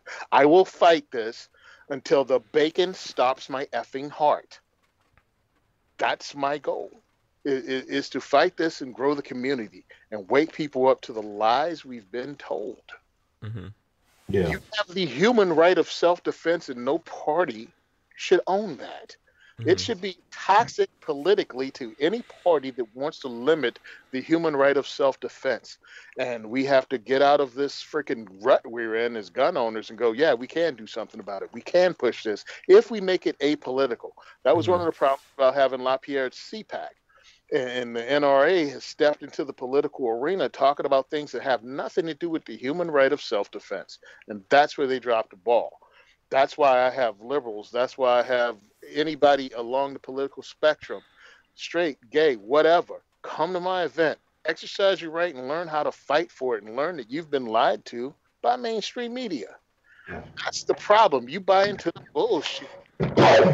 Yeah, freedom is dangerous. I mean, it's dangerous, and that's right? What they're afraid of it. Yeah, that's what they're afraid of. I worry when my kids, my kids learning how to drive and then having cars and then being out there where I'm not in the car with them. I worry about it, but they have to be human beings and they have to live their life, so they have to do dangerous things, and this is just a reality, right? So for sure it's dangerous, but you can't tell me that this police officer, this Secret Service agent, this guy in the military can do this stuff, or these people are okay to have a bunch of guns around them, but these people aren't okay to have a bunch of guns around them. No, I mean, especially when we see historically what happens when the humans are disarmed. When you have no way to fight back. I did not know this. They just kidnapped another 300 women in Africa? Nigeria. I think in Nigeria, the Boko Haram. I saw. I think yesterday that they released some people. But why do we even have that situation? Just give all the places that are worried about the being kidnapped by the Boko Haram. Just give them some guns, man. Some AKs will solve that problem. Oh, that'll slow that way down when you can get shot in the face with an old school AK. Yeah, I mean, but the problem with Nigeria is what we're talking about here, that it's not so easy for people to get guns. And at times, I think in recent history in Nigeria, for example, we've seen the police turn the guns on the crowds. So that was crazy. Yeah. So it's crazy out there. It's crazy out there. Listen, there's so many things. Everyone's trying things. I understand where Edgar's coming from with that. We're all trying things, and we need, as tough as it is, we need people to try to support it. It's one of the things, just like the TUSC guys sponsoring this. You guys heard of TUSC? I have not. Yeah. What about you, Tony? No, I'm sorry. So let's start. So let me explain that. I mean, basically, they sponsor the podcast, so I'm just telling you guys that. But TUSC is a cryptocurrency, and it's designed to be used in the retail space for the firearms industry. So, it's basically crypto for the firearms industry. It's not just for the firearms industry. I think it could be used in lots of different industries. One of the things with Bitcoin, which would be the cryptocurrency you've heard of, is that everyone's holding on to it right now, right? I think Bitcoin is somewhere like $51,000 a coin. $51,000, yeah. Yeah, so it's an investment thing, and everyone's holding on to it. TUSC is designed for people to use this to buy and sell things to each other. And one of the ways that they've tried in the past, and they will try again, and it's still current, like they said that they stopped Operation Choke Point, right? That was where basically banks were out there under the guise of going after the bad guys, making it very difficult for the people in the firearms industry, which is protected by the Second Amendment, to do business. You know, and they said that they stopped that in regards to the firearms industry, but they didn't really. I've been banned for life by PayPal, for example. Right? And there's lots of other examples, lots of people. The other day we had Kevin Dixie on. He says he's been banned for life. Lots of people have been banned for life by PayPal. Never heard of her. I'll let you and KD sort that one out. I'm not getting in the middle of that. But the thing is that I don't want to be in the middle of it, honestly. You know. But the thing is that so TUSC is designed as a cryptocurrency that's out there. This is what they support the channel with. And as a matter of fact, today I got Babyface, since he's on the show all the time. I told Babyface and Walter if they sign up, they figure out how to do it. I'm gonna break them off some of that TUSC money. I did that today with Babyface P. So the next time he's on, you guys can ask him about it. But this is a thing that's going to be very important to us here very shortly, if not right now. But it's tough to get the word out there, and that's one of the reasons why they approached me.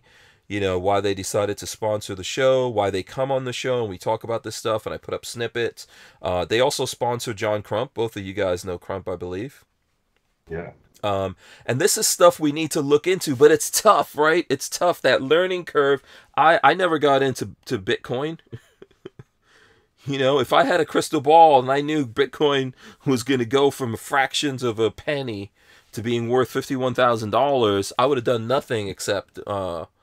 you know, except buy Bitcoin. But we didn't know that. But for us in the gun world, in the Second Amendment community that we believe in freedom, this is a thing that we've got to figure out how to wrap our heads around it. And I'm talking me included, because they are going to choke us off at the banks.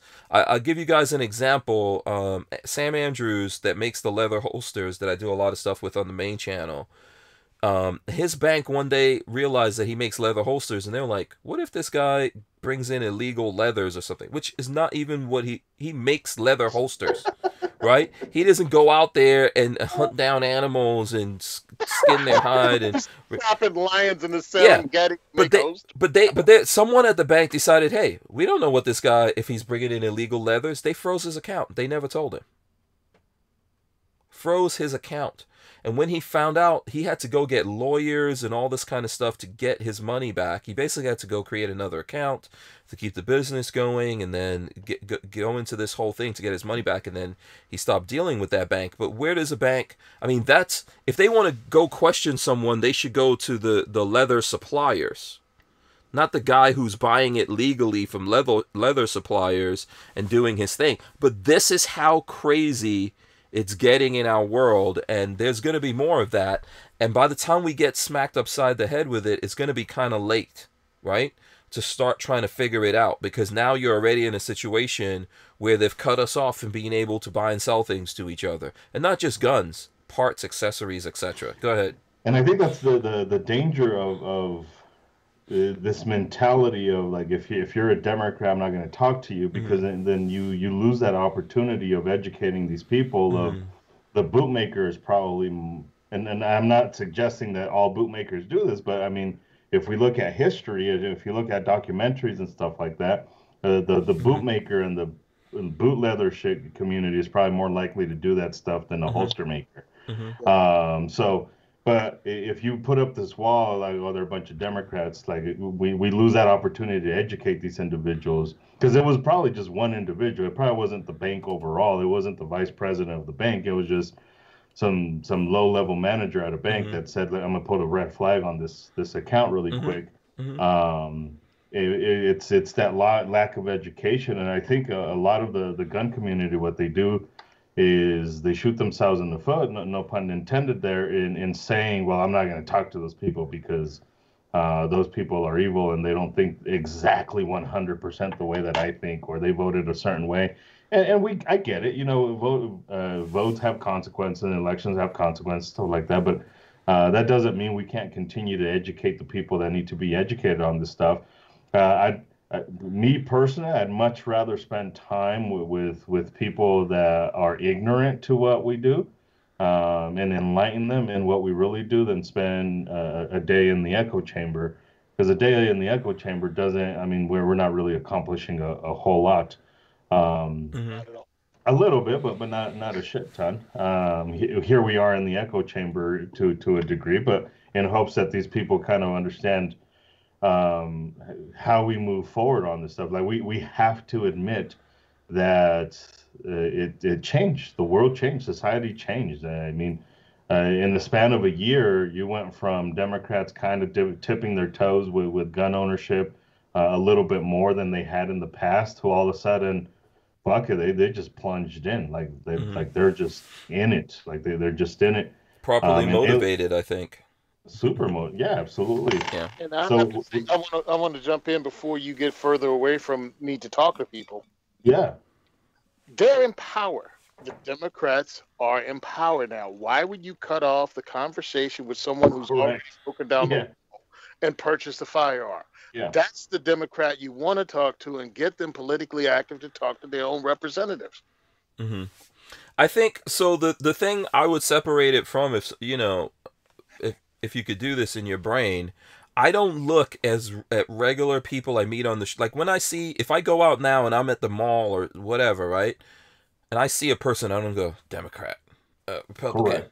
you know, this Yeah, guy's an atheist right here. This guy, I don't see it that way. I see human beings. I think about that when I see politicians and when I see talking heads. But when I see my fellow human beings, I don't think that way. So I definitely don't look at people out there. And I think ultimately, yes, you're right. The folks out there, people out there, faced with all of what happened last year in America, right? yeah, Said, yeah, I'm going to take my safety, my security into my own hands. That of my family and my things, I'm going to take it into my own hands. If the world's going to get crazy, if the world may never go back to normal, which we're here a year later, we freaking haven't gone back to normal. We're a year and some months later. You know, yeah, it looks like we're not ever going to go back to normal because I think Tony said this earlier. These guys don't want to let go of the power. You know, so yeah. I got to bounce. My show's about to start. Oh, okay. Thanks. All right, man. To see Yeah. you, Edgar. Miss seeing yeah. your actual events, bro. Yeah. You know, Oh, I'm the yeah. antisocial one, so Yeah. Yeah, I know, but man, I had fun at SHOT Show. See you, Hank. Listen, you and Lola, appreciate you guys having me on. Thanks for coming on, man. We Gotta always. get firearms. Huh? Got to get over to the Firearms Radio Network Oh, and put on do an it. awesome show. Boom, boom. Have a good time, man. See ya. Have a good time. Yep. Yeah. Tony Simon, 2A Tony for Simon. everyone. The legend. The man, the myth, the mountain, as I said. Yeah. Yeah, Lola says thank you, Tony, by the way. Lola chiming in out there. So yeah, man, I don't even, where was I there? We got a couple of minutes here. What did you, before we close up the show and stuff like that, what did you, I know you were talking about a couple of things you wanted to get out to the people, but what do you want to make sure you let the people know about? Or what do you want to get out? Do you have something you want to talk about, man? Something get off your chest? No, I plugged the two things that I wanted to plug. Is that's Guns for Everyone National. Again, that is the alternative to the NRA for training. We're certifying instructors nationwide. We already have instructors nationwide that are certified through us.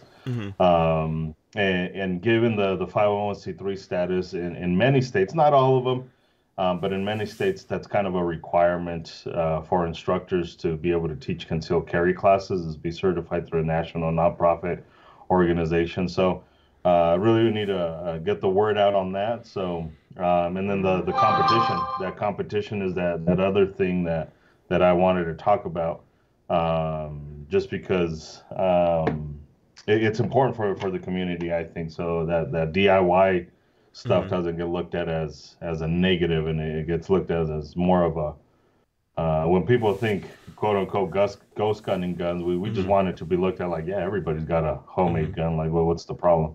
Yeah, I should get you, or I don't know. When I say me, I should, I really mean Lola. We should figure out a way to get you on at the same time with Control Pew the next time we get him on. Yeah, absolutely. I think that would be a good conversation there. And then those guys, I don't know if you know the people behind, what is it? Are We Cool Yet, you said? Are we cool? Yeah, yeah. Yeah, maybe we can, because I'm trying to like just get everyone to link up, talk to each other. One of the problems is that we all don't necessarily know each other, right? In some case, if we know people and then there's issues, like, okay, I get it, not Yeah, everyone but gets at along, some but point you have to kind of get past those issues, right?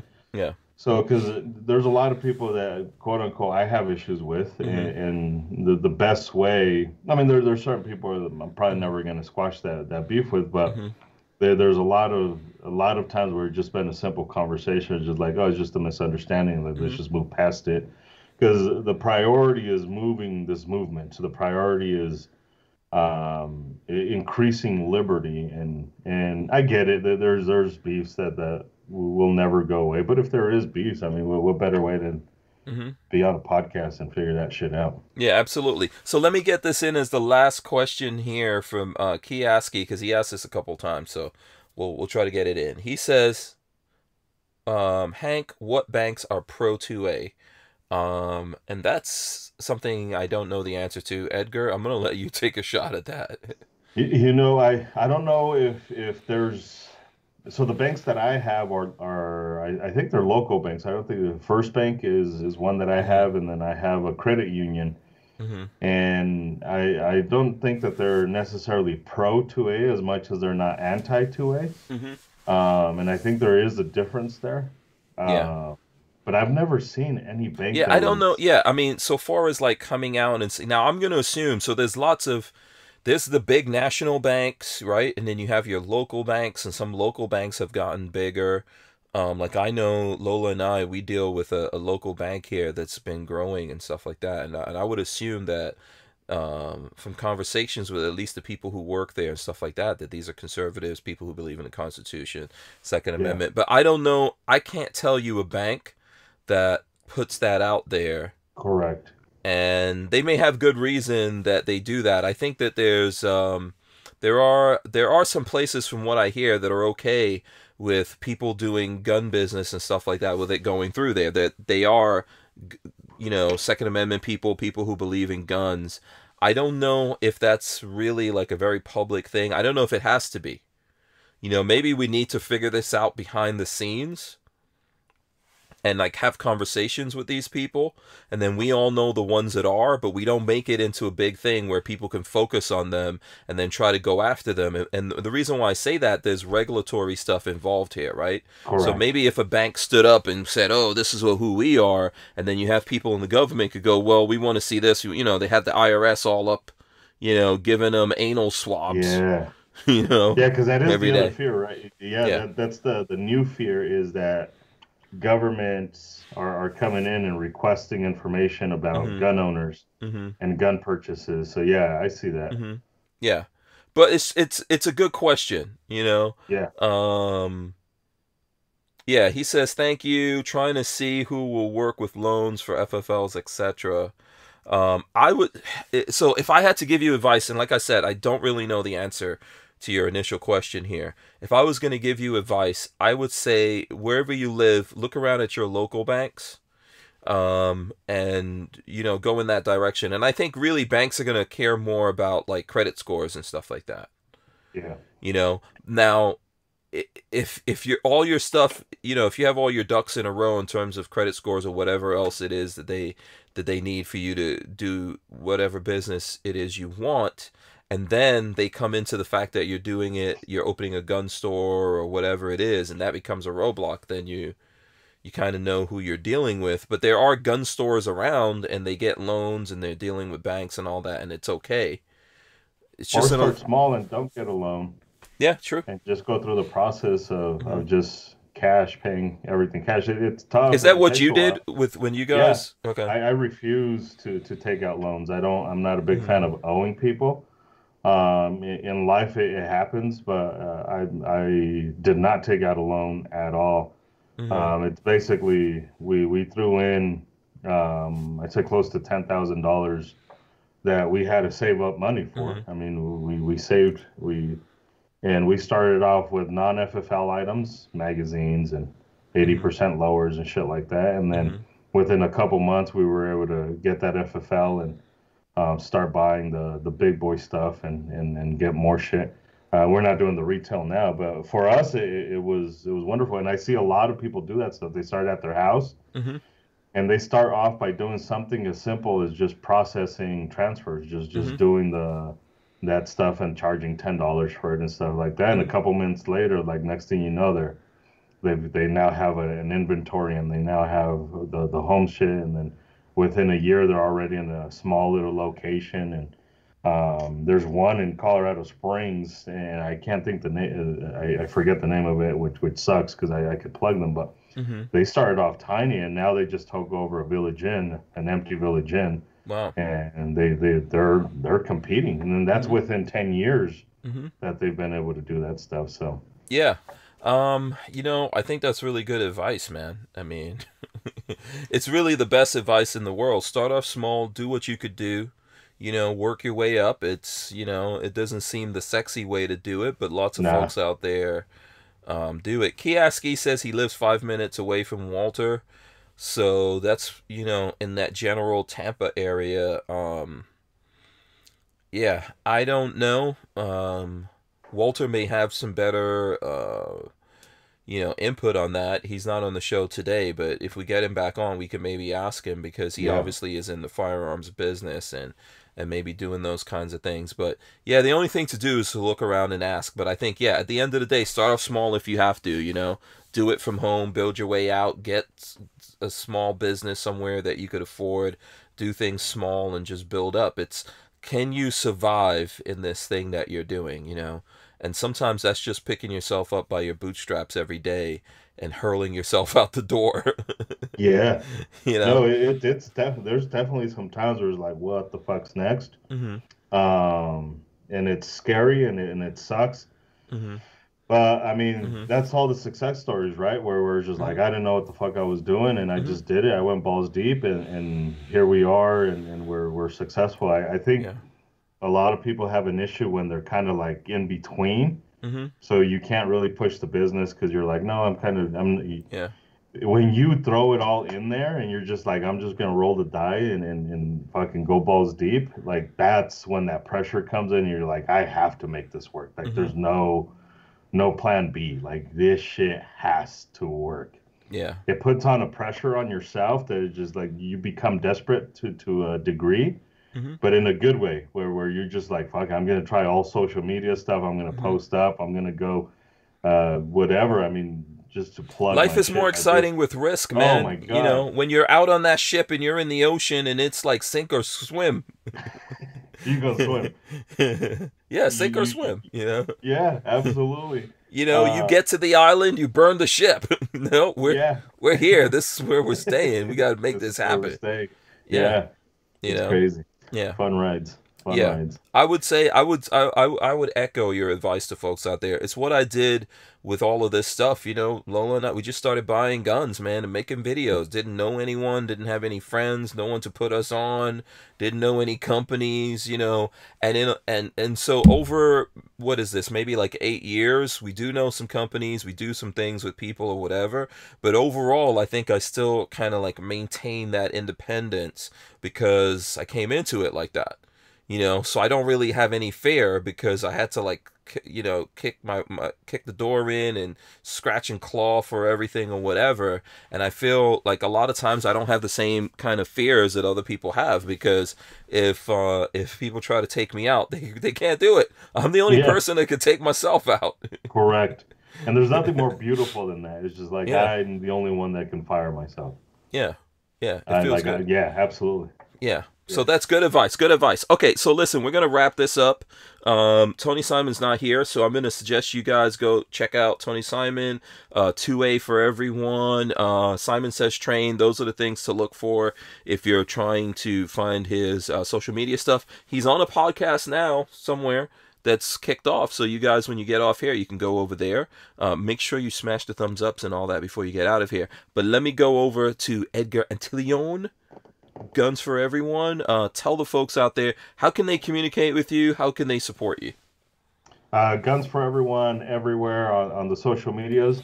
Guns for Everyone National as well. As far as supporting us, really one of the things that we value the most in terms of support, obviously the money is amazing. It helps us continue with our free concealed carry classes and on a national level with the training stuff, but nothing more than just letting people know and spreading the word. That helps us out a lot, that word of mouth, and just making other people aware that we exist.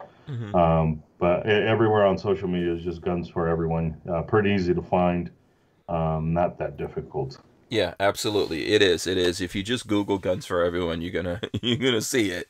So you guys have all kinds of stuff. Yeah, yeah.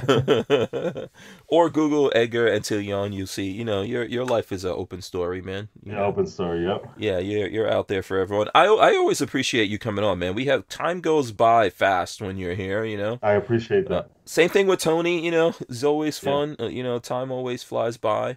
And we've burned through some time here. I hope the folks out there have gotten something out of it. I know I have. And also, the last time you were on, you had COVID, so I'm glad to see that you're still... Yeah. You made it through. Last time was crazy. I barely made it through. I don't even remember that. I was like, okay, he might pass out right here on the show. That's a blur, That was rough. Yeah, that's crazy, man. Yeah, it's crazy times. And then the last time I actually saw you was here in Florida for the Libertarian thing. Correct. That was about a year ago, maybe. Is it a year already? Yeah.